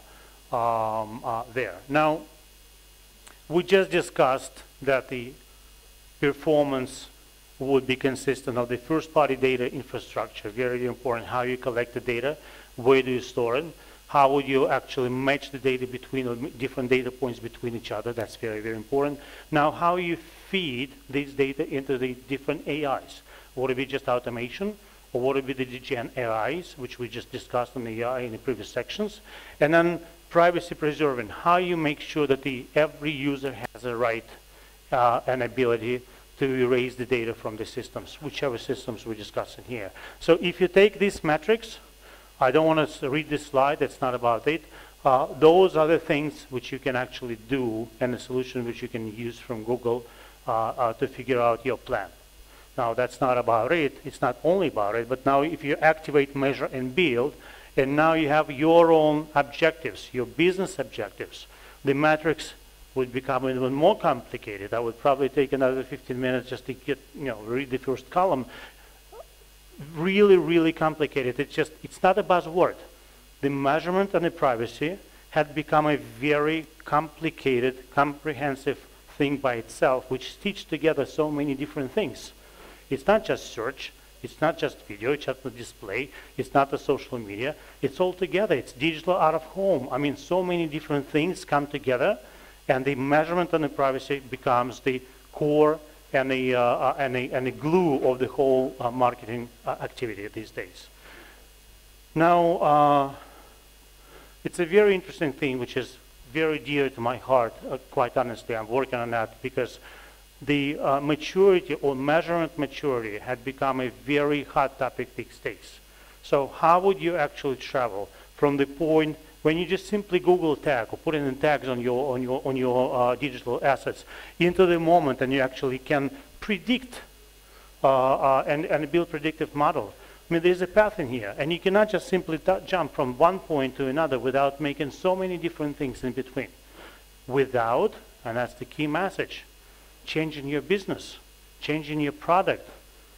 You cannot actually expect that all of a sudden the data would be just working for you. It's more. You have to make a lot of changes inside the organization to make sure that you measure the proper things inside, that not only you measure, you store it properly, you respect the user, you use those signals to activate your campaigns, so many different things. And this is all the Google solutions which we actually put on this map to introduce you into this maturity framework. Now, with that, I would probably present you like three simple steps. Simple is definitely a joke, a way of playing with the audience. It's that they're not sometimes simple and they're not sometimes cheap, but yet very, very important. And I think I love the expression I heard from the very first speaker here. If you would not invest in this, if you would not take this seriously, you're definitely gonna miss the bus. And you're gonna miss the bus not only in India, but anywhere at all. So this is really a key message of mine today. Thank you very much for having me, and thank you. And let's invite our panelists on the stage. Please join me in welcoming Sukhleen Aneja, CEO, Good Brands Company, the Good Glam Group. A very warm welcome to you, Sukhleen. Samir Sethi, VP and Head of Brand Marketing, Policy Bazaar. Dima Raketa, CEO, Reputation House. And the moderator for this session, Ms. Shweta Mulki, Consulting Editor, The Economic Times. A very warm welcome to all of you. Over to Shweta. Yeah, I think a lot of you may not have created content, but what about buying from influencers? How many of you have been just influenced by influencers to buy things? Hands up? Any hands up? Oh, you're kind of, are we in the wrong generation right now? But I'm sure you know about this space and you're curious to know where it's going to go. So a big welcome to my panelists here. In this session, we're going to delve into the factors behind the speedy but steady growth of influencer marketing. And it has sort of been anointed as a trusted voice, and credited with higher engagement rates, conversions, and improved brand sentiment. A lot of good things being said about it, basically. And we want to know whether that's all really true, whether there's a lot of depth in that, and how do we leverage this power? It's an industry that's set to be touching 2,200 crores INR by 2025. I mean, I know these are numbers, but they seem like it's kind of poised for some rapid and major growth. So let me just start off with this kind of a headline assessment of where it is today. How is it influence? How is influencer marketing kind of having this impact on the new consumer today? What's your assessment of it? A quick one. So I think for most of us who come from the new age brands, or if we look at traditional brands, I don't think anyone in the room can actually say that we've not seen influencer marketing as part of your marketing mix. So the biggest change I see is that in your 360 today, I think 100% of the brands will have a role for influencers, whether it's luxury marketing, it's SMEs, or it is mass marketing. So clearly there is a room for advocacy. That's one huge change that's happened. I think the second thing, which is also a remarkable change that we've all seen, and especially all those of us who've been working for a while, look at how large the creator economy is. Sometimes I feel every third person is a creator. You know, because you go to a restaurant, people are taking pictures of their food. So everyone in their own circle is trying to influence somebody. And there are these circles of influence, whether they are micro influencing circles or whether you're a large macro which is trying to make a large impact. But I think everybody has deep interest communities that they are building based on who they are. So I think creator economy has given a lot of common people a voice. And that voice, I think, is really making a big impact in marketing. Yeah, quite true. So I think till about 5 years ago, we used to hear about influencer marketing as this up-and-coming marketing channel, right? Which can contribute just that tiny bit of incremental revenue or transactions. Experiments, they were called. Sorry? Experiments, they were called. Yeah. So I think from up-and-coming, especially post-COVID, the share of influencer-driven business value has become quite meaningful for a lot of brands. It is not just something to experiment with, like you said. I'm even aware of some brands in certain impulse categories where the primary source of customers is in some form influencer marketing. And even for our category, which is very high involvement, slightly complicated to understand, takes a bit of time for a person to research and come to a decision of what to buy, where to buy from, and all of that. Even in my category, it is becoming increasingly meaningful, even at a ticket size of 20, 25K and above, which tells you about the trust that people lay in a lot of these creators, like Sucleen was saying. So yeah, I think influencer marketing has arrived. The debate now no longer is, okay, will it work, will it not work? It's just about figuring the right mix of your influencer marketing plan. Right. Actually, I want to move on to also now more details like trends. I know backstage we spoke about what is really nascent and what is really kind of moved ahead. So I know that I read about social commerce, I read about micro-influencers, even nano-influencers as the smaller tier towns open up. What is your view on the next couple of trends that we will see emerging in this? I mean, you can touch upon either or something new. We transfer mics to find someone walking. Okay. Hello. In my personal opinion, for the last 10 years, the influencer marketing changed a lot. Now it is divided in different groups, in different categories, in different channels, and the technology emerging at the moment, and we don't know what will be tomorrow. In my personal opinion, the biggest opportunity and the same concern comes from artificial intelligence. Content creation will never be the same in the next couple of years. And I don't know if the audience likes the content which will be created by AI, or they won't like. I don't think that anybody in this room has this answer, but we will see in the very, very, very, very early future. I think especially in the last couple of years, after COVID, there have been a lot of category expertise that has come in into the influencer domain. Yep. I think earlier the mass volume was driven by a lot of these entertainment content creators. It still is to a large extent.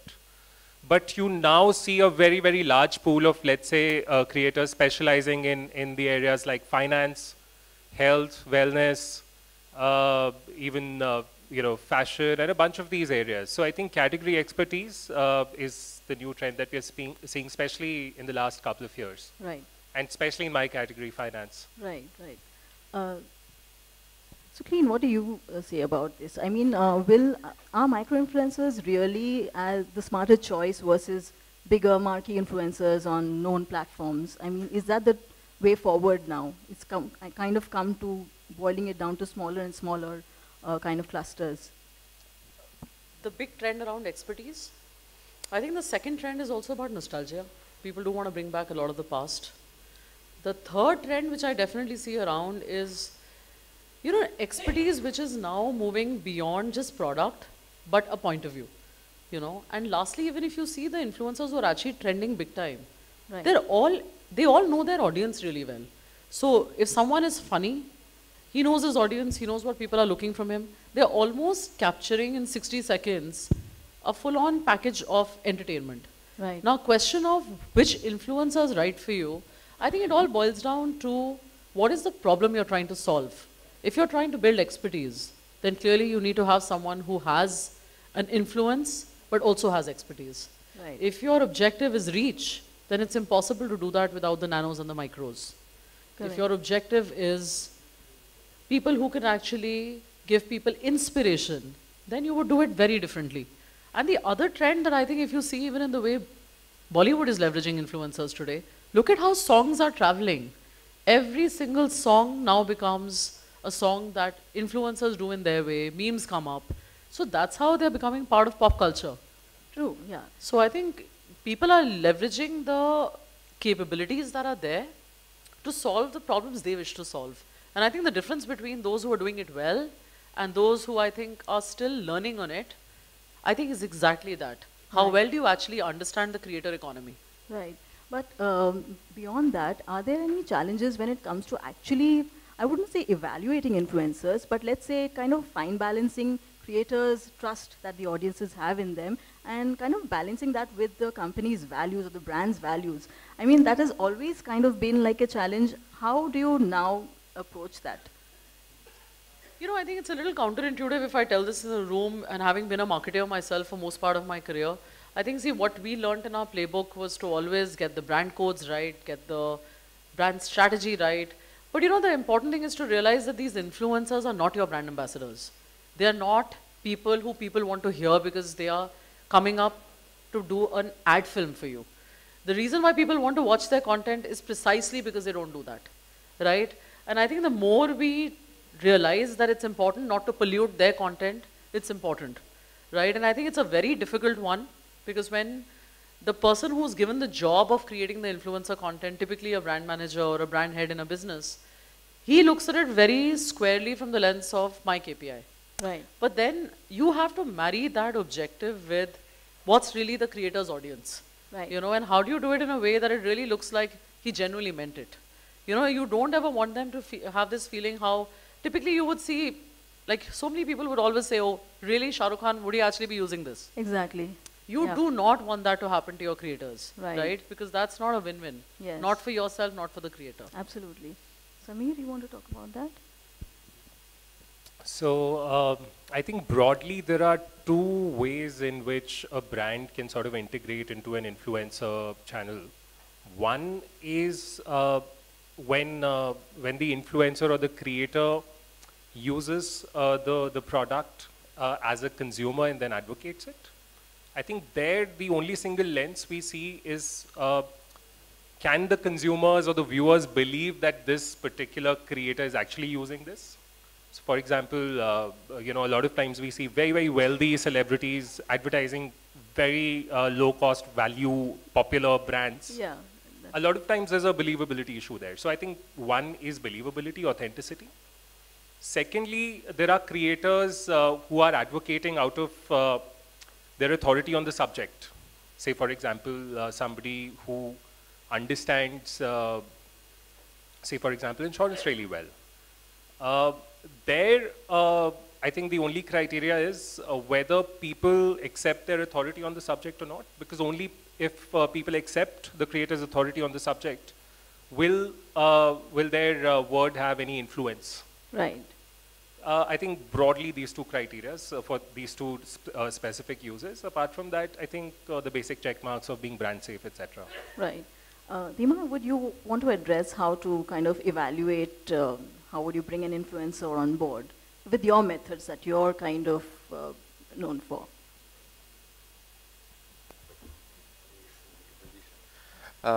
Yeah, I want to add to previous topic one more thing.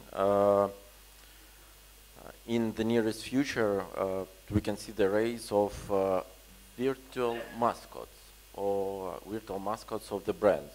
And with the rise of Web3, with the rise of those technology, you know, in my personal opinion, we are at the border between when people like to talk to another people and when they start to love to talk to AI bots and mascots, virtual mascots, and so on. Honestly, I'm on the side when I want to talk to people. But nevertheless, all youngsters, they hate when somebody calling on the phone and somebody talking to them, and that's all. Yeah, about the collecting data. So for now, there are a lot of different web services and software where you can find out what is happening about you and your brand all over the internet, you know, Facebook, Twitter, Instagram, and so on. You can collect all this data, analyze it, and understand what is happening in the moment. But the biggest advantage is that you can find out what is happening with your concrete, for example, influence marketing strategy. You can measure what is going on in the comments of the blogger or influencer. You can measure what do people discuss after the publishing and what they discuss in a week, in a month, and so on. So, as mentioned before, there are a lot of channels where you can grab the data, and yes, for now, it's not about, you know, somebody publish information about your brand or the history and so on. It's about what happens next, and you have to measure it, you have to collect it and understand what do people think about you and your brand, or maybe persona, or maybe event, and so on, and what they will be thinking in the future, 7 days, 1 month, and so on. Yeah.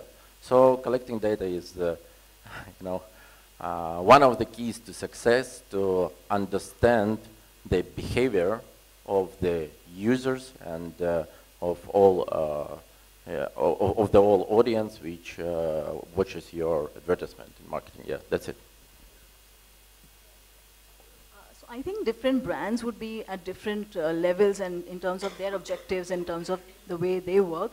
So when Dima mentioned this about measuring, where do we stand on that today? Just to speak of return on influence, so to speak. Are the challenges the same that have been, let's say, a couple of years ago, or has there's been some kind of improvement in getting clarity on how the returns are coming in? I don't think there's a very simple one-line answer to this. I think it's different for different categories, different platforms, etc. I'll give an example from my category.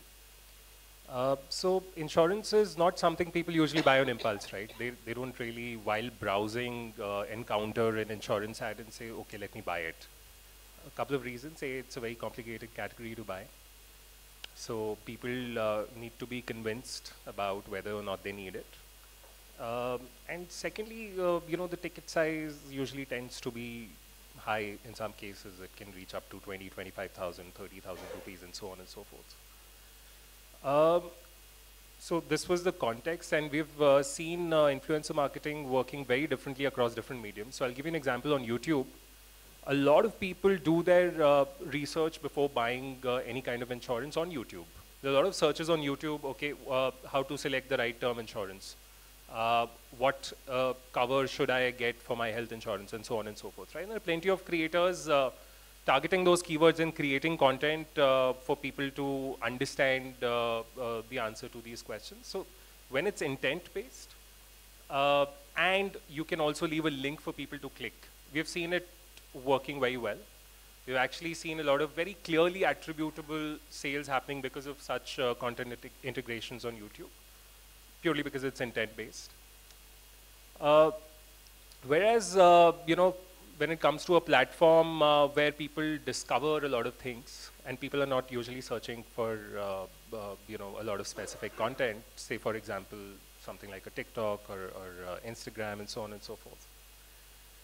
There, it has been a tiny bit challenging because of two things. Because you're basically serving the content to pretty much everyone who may or may not be inclined to even think about your category right now. So there's a lot of wastage there, number one. And B, the length of the content needs, you know, tends to be relatively smaller. when people are looking to buy such a complicated category, they want to, be very, very thorough with their research. They want to spend 10, 15 minutes understanding every aspect in detail, which they can do on YouTube. And secondly, the platform is designed in a way that there's no clickable link right there for people to click. And if you want people to go to the bio and then find the link and click it, you're adding one more step in the journey, which is a very cumbersome step for a lot of users, which also tends to limit the consumer response from a content integration. So I think that's where we are. When it comes to impulse categories, I've seen some of those platforms also working very well, but not so much for my category. I think I'll go back to objectives again. If the objective is top of the funnel, then you may not have directly attributable ROI instantly, but you will see a distinct shift in the way consumers start perceiving your brand, right? But again, if it's a sales link campaign, if you're directing people to click-throughs onto a direct-to-consumer site or a marketplace site, your clicks are a very clear way to look at attribution. And if we are putting in the codes, you're giving the influencer codes there where people can shop from, then you can even link that to sale. Although my only submission on this one is that I'm not sure if there are too many organizations who would have tasted a lot of success in using influencers as a medium to sell. They're a very, very good medium to truly influence. And I think as long as we realize why are they doing what they're doing, I think we tend to manage the medium a lot better. Because if it becomes direct sales, then the whole process or the authenticity of it really starts to get compromised. What would you like to measure when it comes to influencers, if at all? You know, I mean, like, there are two aspects of it. One, I definitely would like to measure an impact on mind measures. You know, if through all the content that we were trying to publish, are the consumers genuinely more aware? Is the expertise actually getting transferred? Because, you know, today when people are buying into a product like insurance, which is a high ticket value, or if they're buying into skincare or makeup, which is high involvement category, people don't make the switch unless someone gives them an authentic point of view on why it's worked for them. So I think first thing for me is it really adding to that credibility that I like to build, right? And the second thing is, yeah, see, for all the brands which are selling to digitally native consumers, you are also looking at attribution. So if there is a large campaign one is doing, one would also like to see the impact it made to searches, to clicks, to sales. Right? Because then at least it gives you enough confidence to want to invest more money behind it. Yeah. And we like to measure our competitors. We want to study on their mistakes, because it is so easy to collect all the data about what is happening in their field, what kind of mistakes they did, and you can learn from that and do new mistakes. Yeah, new mistakes are always welcome. You can always learn.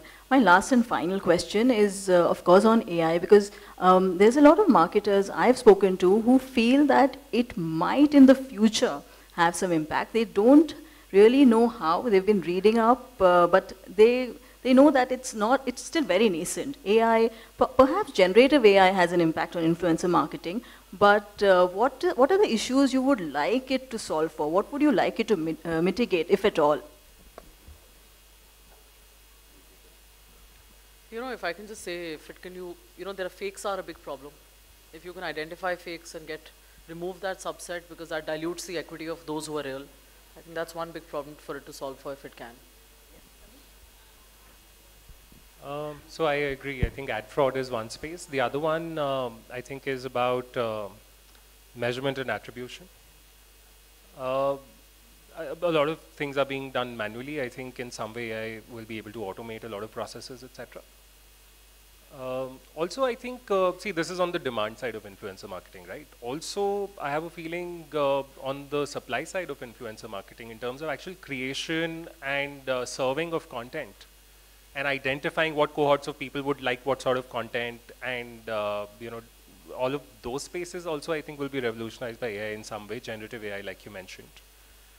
There are plenty of human face creators, and then there are plenty of non-human face creators as well. There are you know, pages which publish statistics, world statistics. There are pages that publish a lot of these graphic sort of content. A lot of that, I think, will sort of somehow benefit from generative AI. Maybe even human face creators in some way, you never know. I think we're only just starting in terms of AI. Let's see, you know, and maybe in the next couple of years, let's see where we get, but I have a feeling there will be some kind of major impact.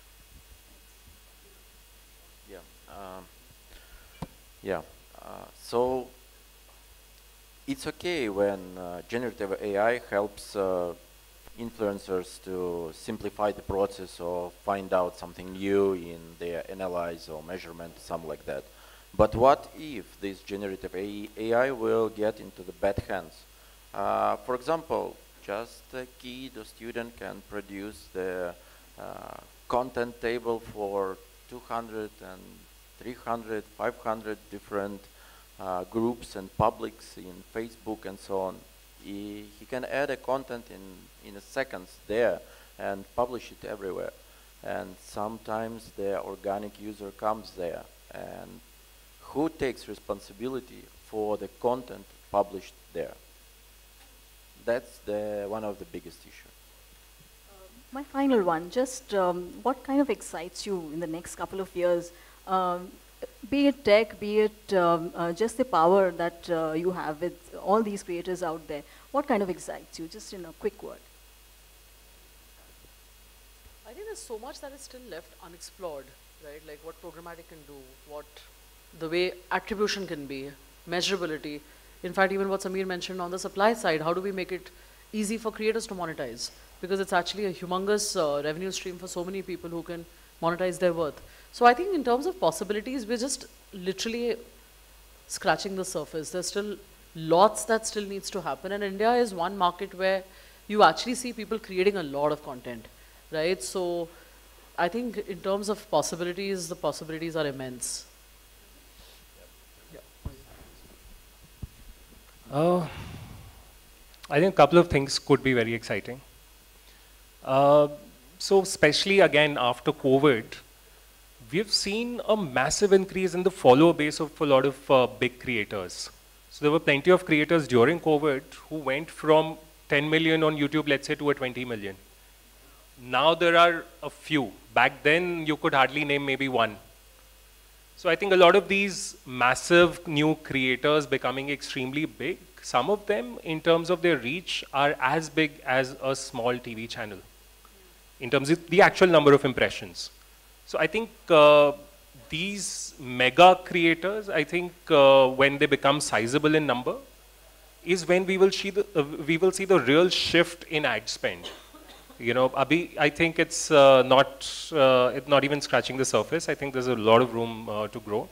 And secondly, I think, I'm not sure if somebody is doing this already or not, but some edtechs in a way created a lot of online teachers by hiring them, teaching them how to, interact with kids online and teach them and so on and so forth, and created sort of armies of teachers.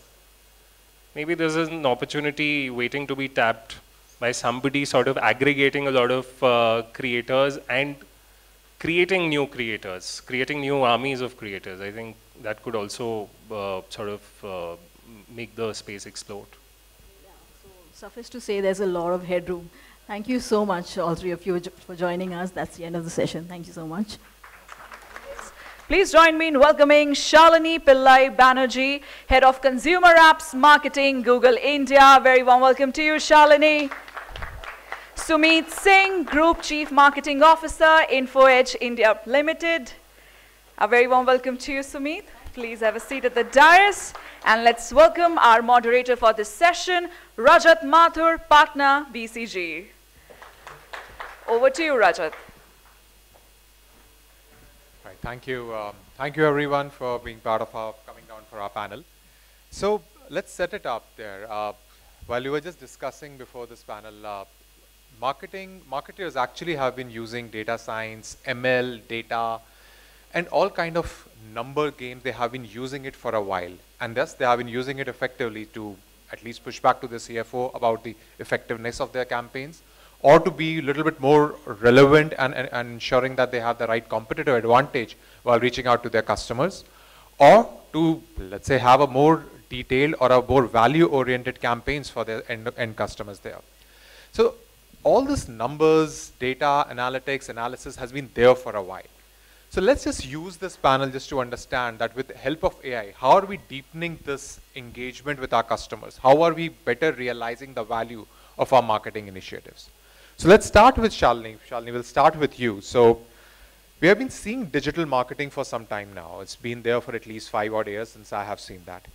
How have you seen this digital marketing getting transformed with AI and now more importantly with Gen AI?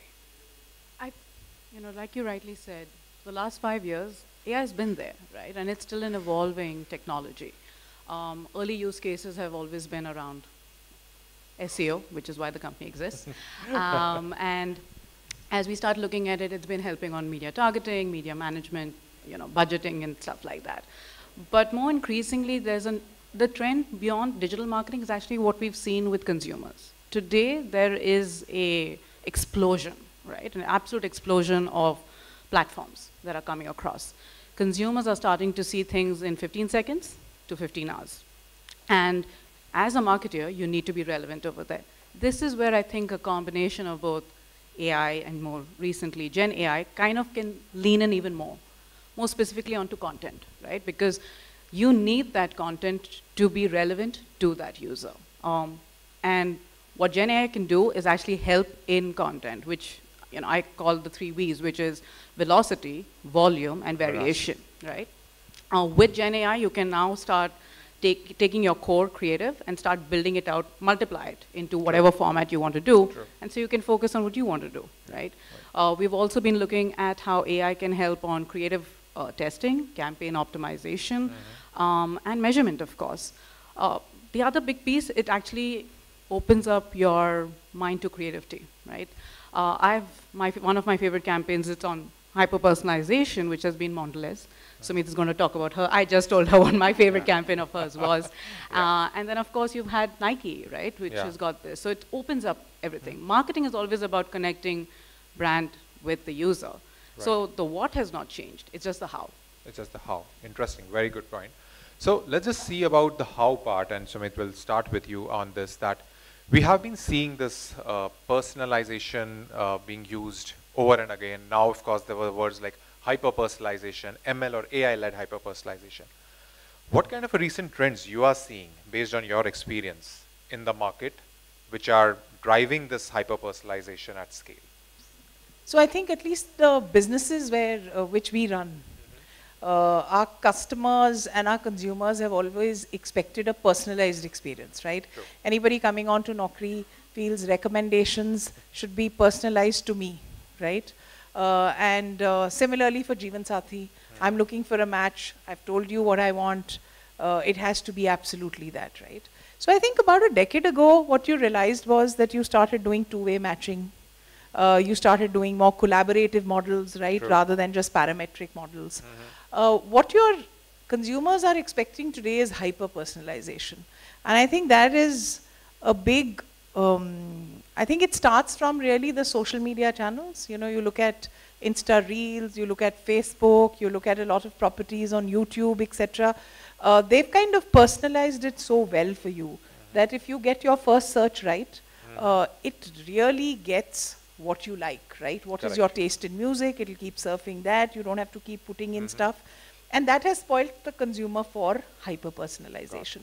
So I think so we've been using AI actually now for about 12 years, right? We did our first predictive models for marketing way back actually in 2009.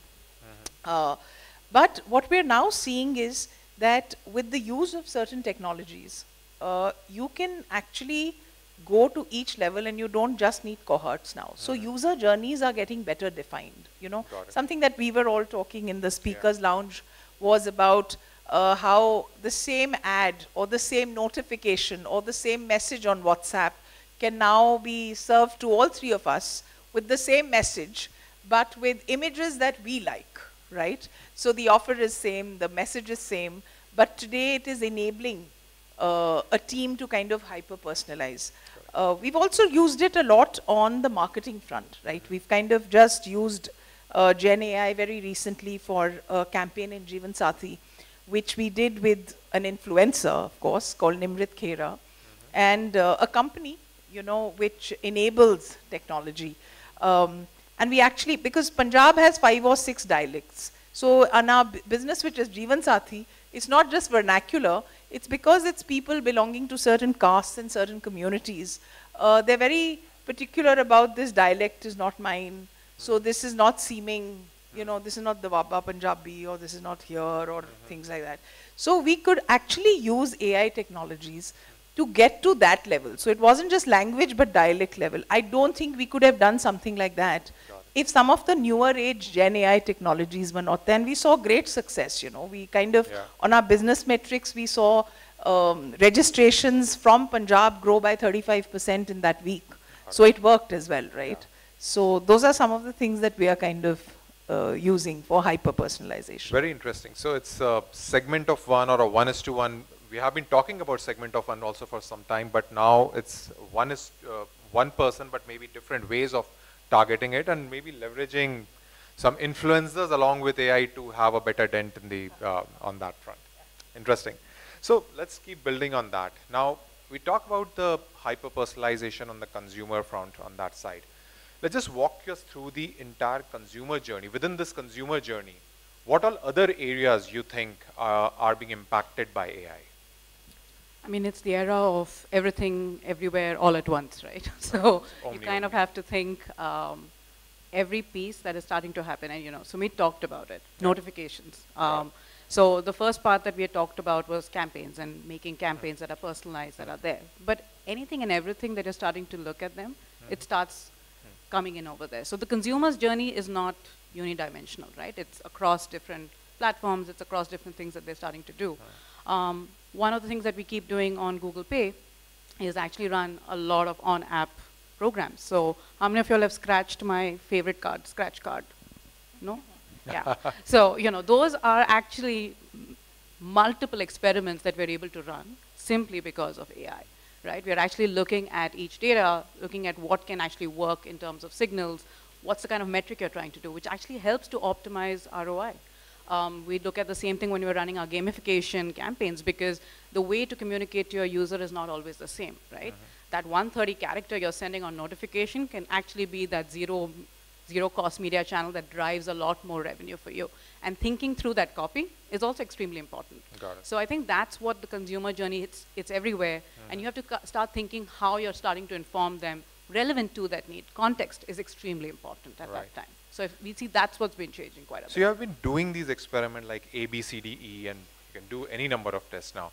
So are these, some of these experiments also can be short-circuited with AI? Like, for example, why do I have to run this campaign on 20 cohorts? Can I just have some simulators from AI who can help me reduce this from 20 cohort to, let's say, 5 cohorts? I think the fact is you can have 1,000 experiments running at the same time. So I wouldn't call the duration being the issue. The fact that you can actually break down your entire audience into multiple sizes and segments and learn from them can work.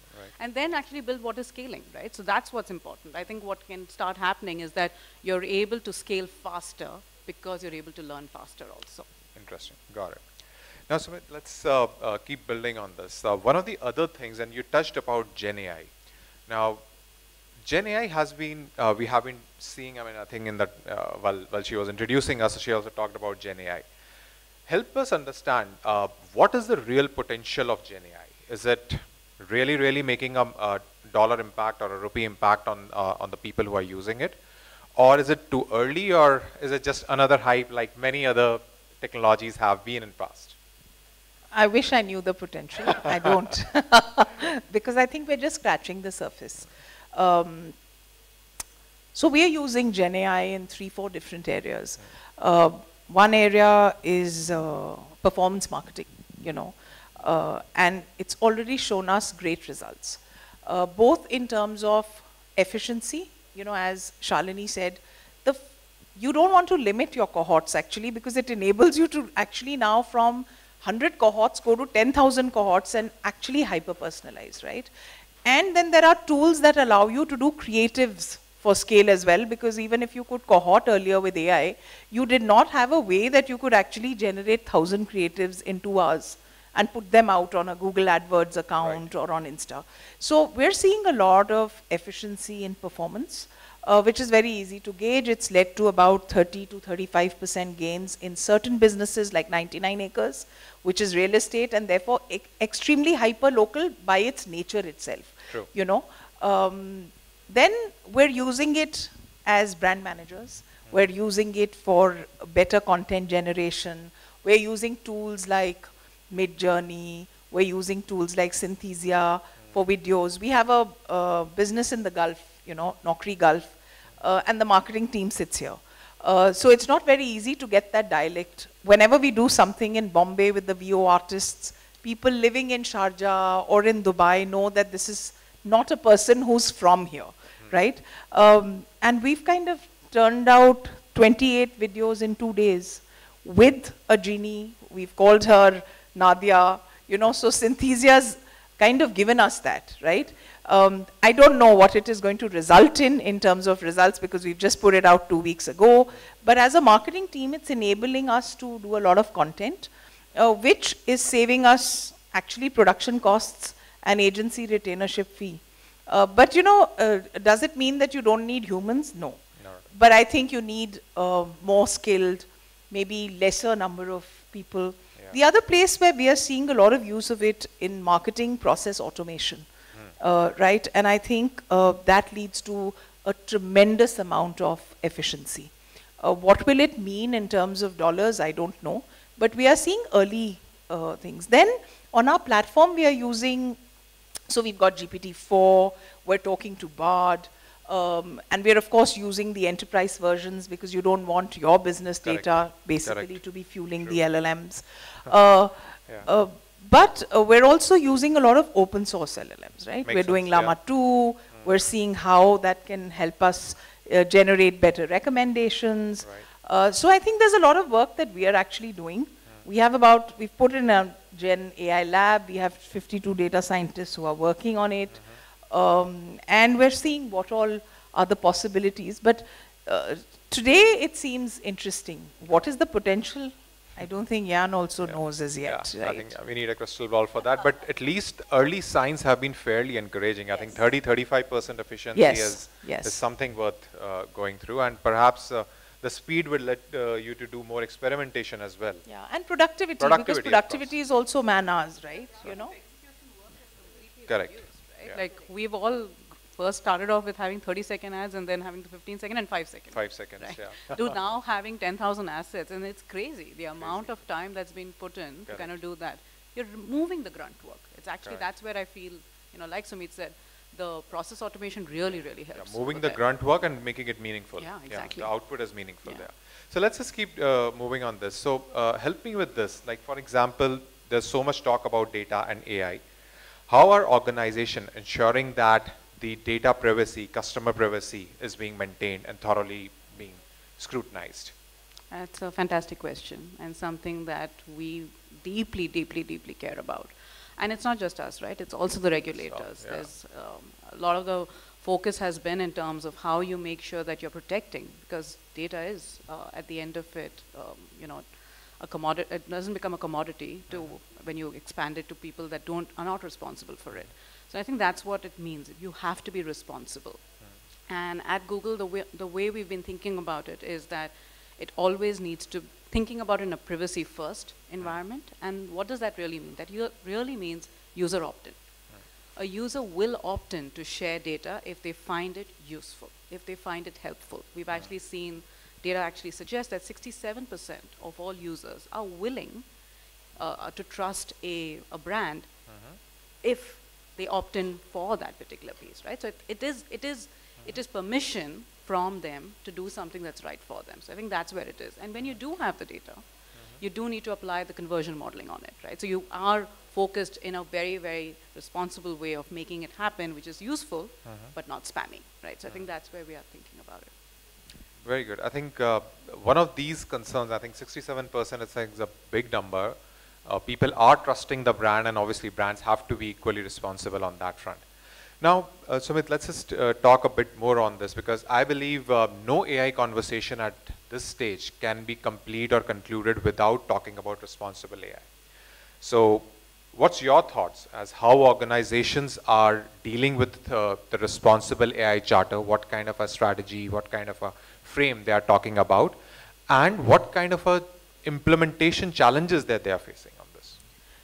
So, you know, as Bard and ChatGPT, I think both keep ensuring us organizations that everything's hashed. We can't read anything. We will not train our algorithms. On your data. Yeah, but we're not too sure. They're two big walled gardens.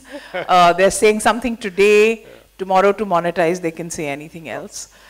So we're not, and I won't use a strong word as trust, but we're kind of not very comfortable at the moment sharing any of our data with any of these two big models, LAM, though we have the enterprise version of both.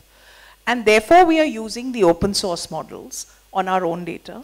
We, of course, can never afford the kind of investments that you've made into processing because LLM requires a lot of processing. Yeah, but we do have 2 GPU, I mean, we've ordered 2 GPU servers, God knows when they'll come, but we don't need the whole hog. We can operate from level 3, level 4, so we don't need all the layers.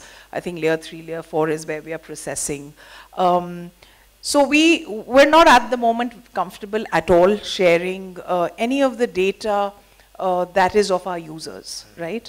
On the other hand, there are a lot of tools that I spoke about. There we are not sharing any personal data because we are using it for productivity, we are using it for content generation, etc. I think we're more comfortable there. On the other side, and that is the reason we've set up our own Gen AI labs, because we feel a lot of open source will keep coming and we'll keep training that data on our own servers, because as yet, we're not very comfortable actually putting our data out. So. Right. No, I think, and Shalini, if you want to add anything, go ahead, otherwise, yeah. I think we've seen effectiveness of campaigns when you use first-party data, right? So as long that the outperformance of that is extremely high. So when you think about it from a responsible, think about what you'll do with it. And I think, you know, to everyone's concerns, you need to make sure that it doesn't look like you're actually misusing it. That's why the key thing on responsible AI, you have to be bold, but you have to be responsible.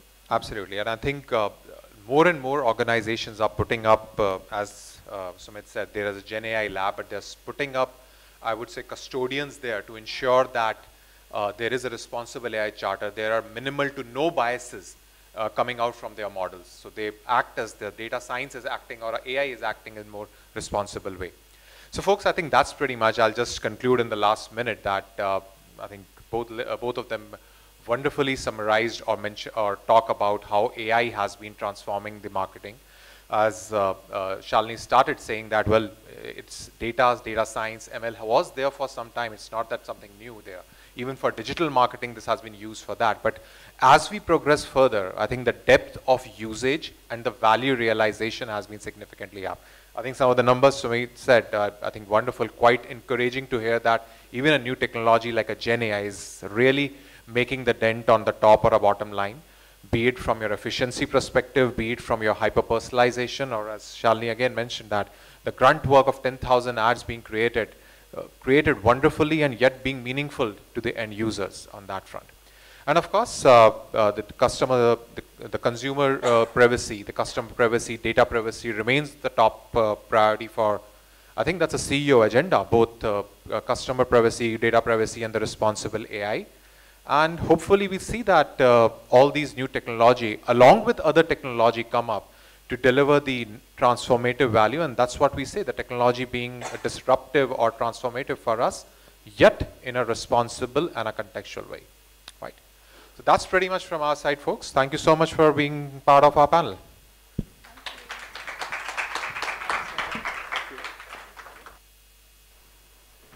Thank you. Thank you so much to all the panelists for quite brilliantly mentioning that how AI has been a transformative tool for your marketing strategies.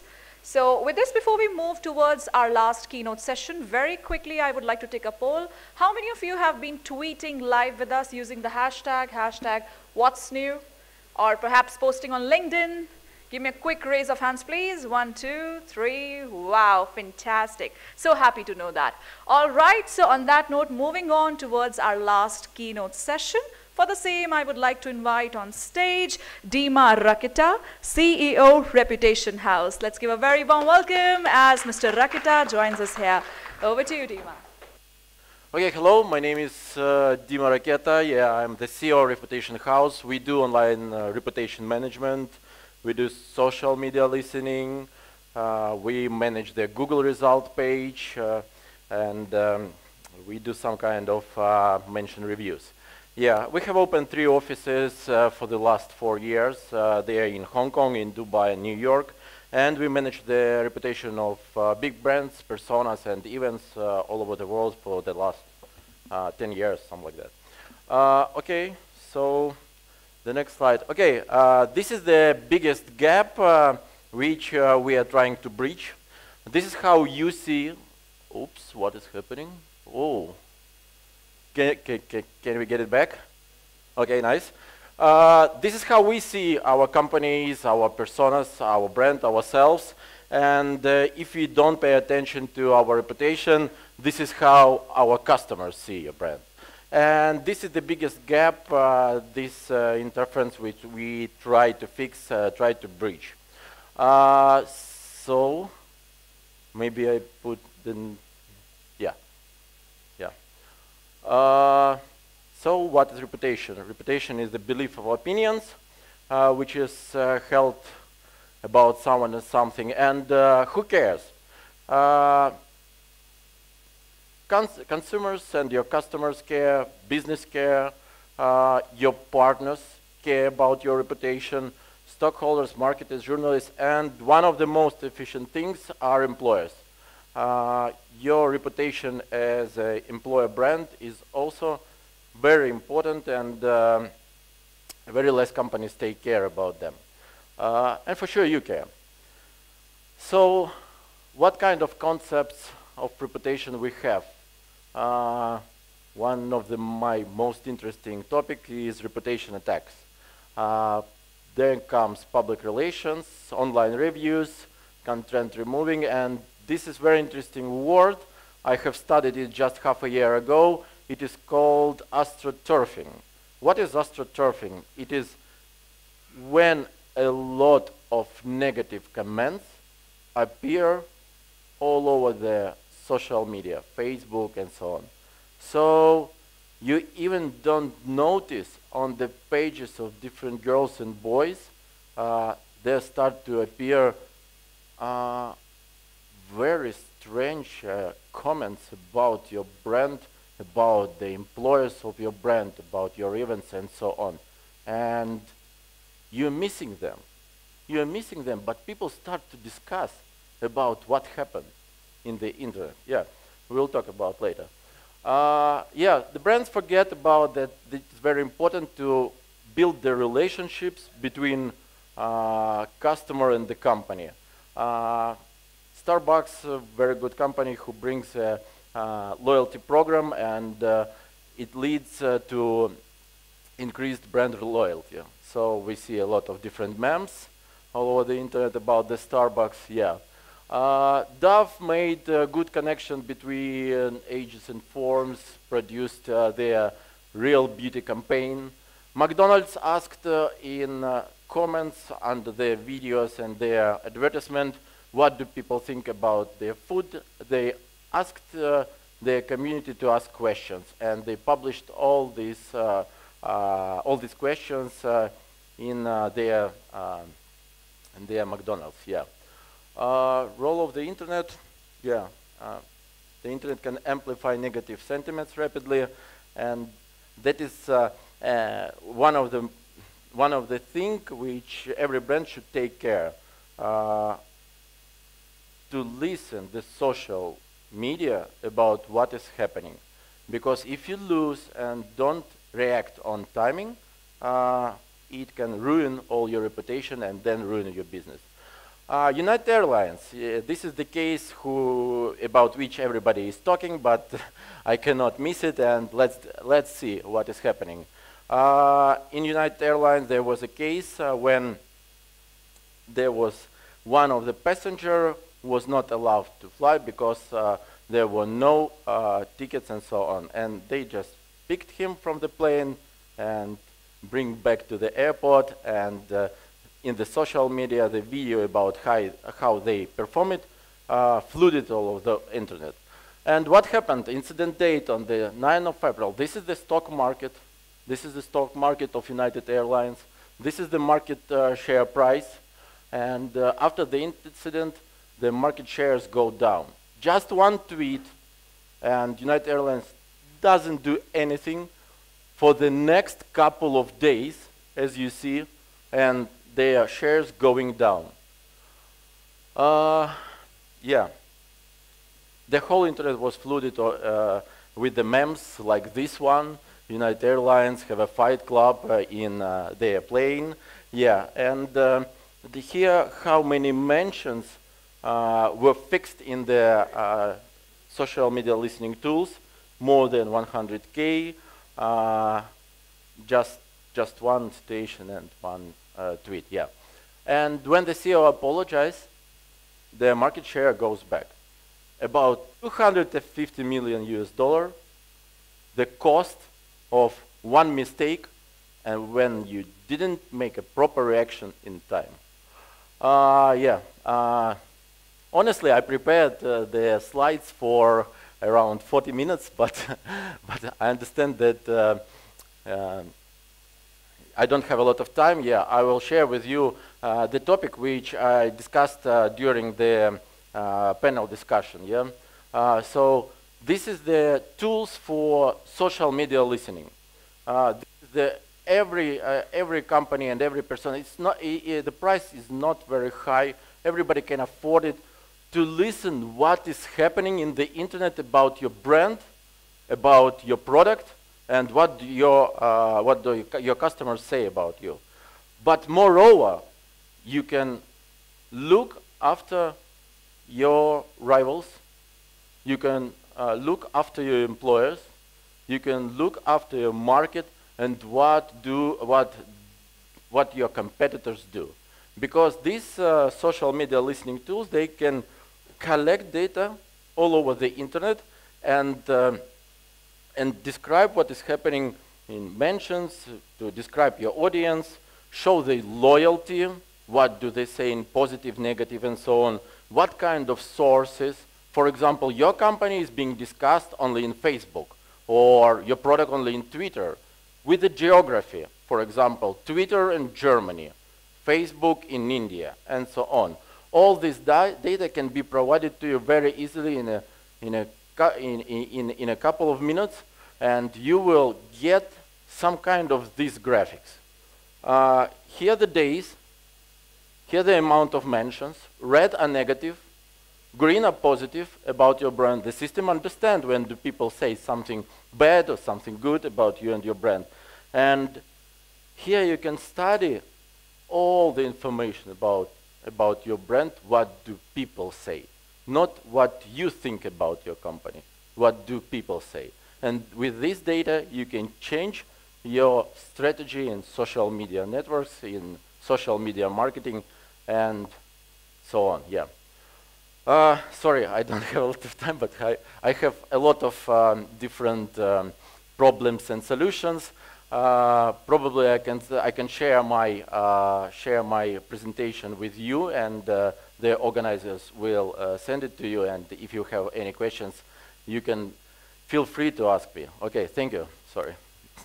Thank you. Thank you so much, Dima. So with this, as we have come to an end of this very knowledge-packed day, I truly hope that you have managed to gather some really fresh perspectives and valuable insights. Yes? Has it been a fruitful evening for all of you? Fantastic. So with this, we have come to an end, and now I would like to announce that the bar is open. The bar is here on the left-hand side of the ballroom. The dinner is being served right outside near the pre-function area. With this, thank you so much once again for joining us here. I believe that our exploration does not end here. In fact, it's the continuation of the exciting journey that lies ahead. So have safe travels, stay curious, and keep pushing the boundaries of digital innovation. Thank you. Thank you so much once again for being such a lovely audience. This is your host, Namrata, signing off on behalf of Kid Global and EconomicTimes.com. Thank you so much once again for joining us here. Please grab your drinks and make the most of this opportunity to network network with each other and forge some really amazing connections. Thank you.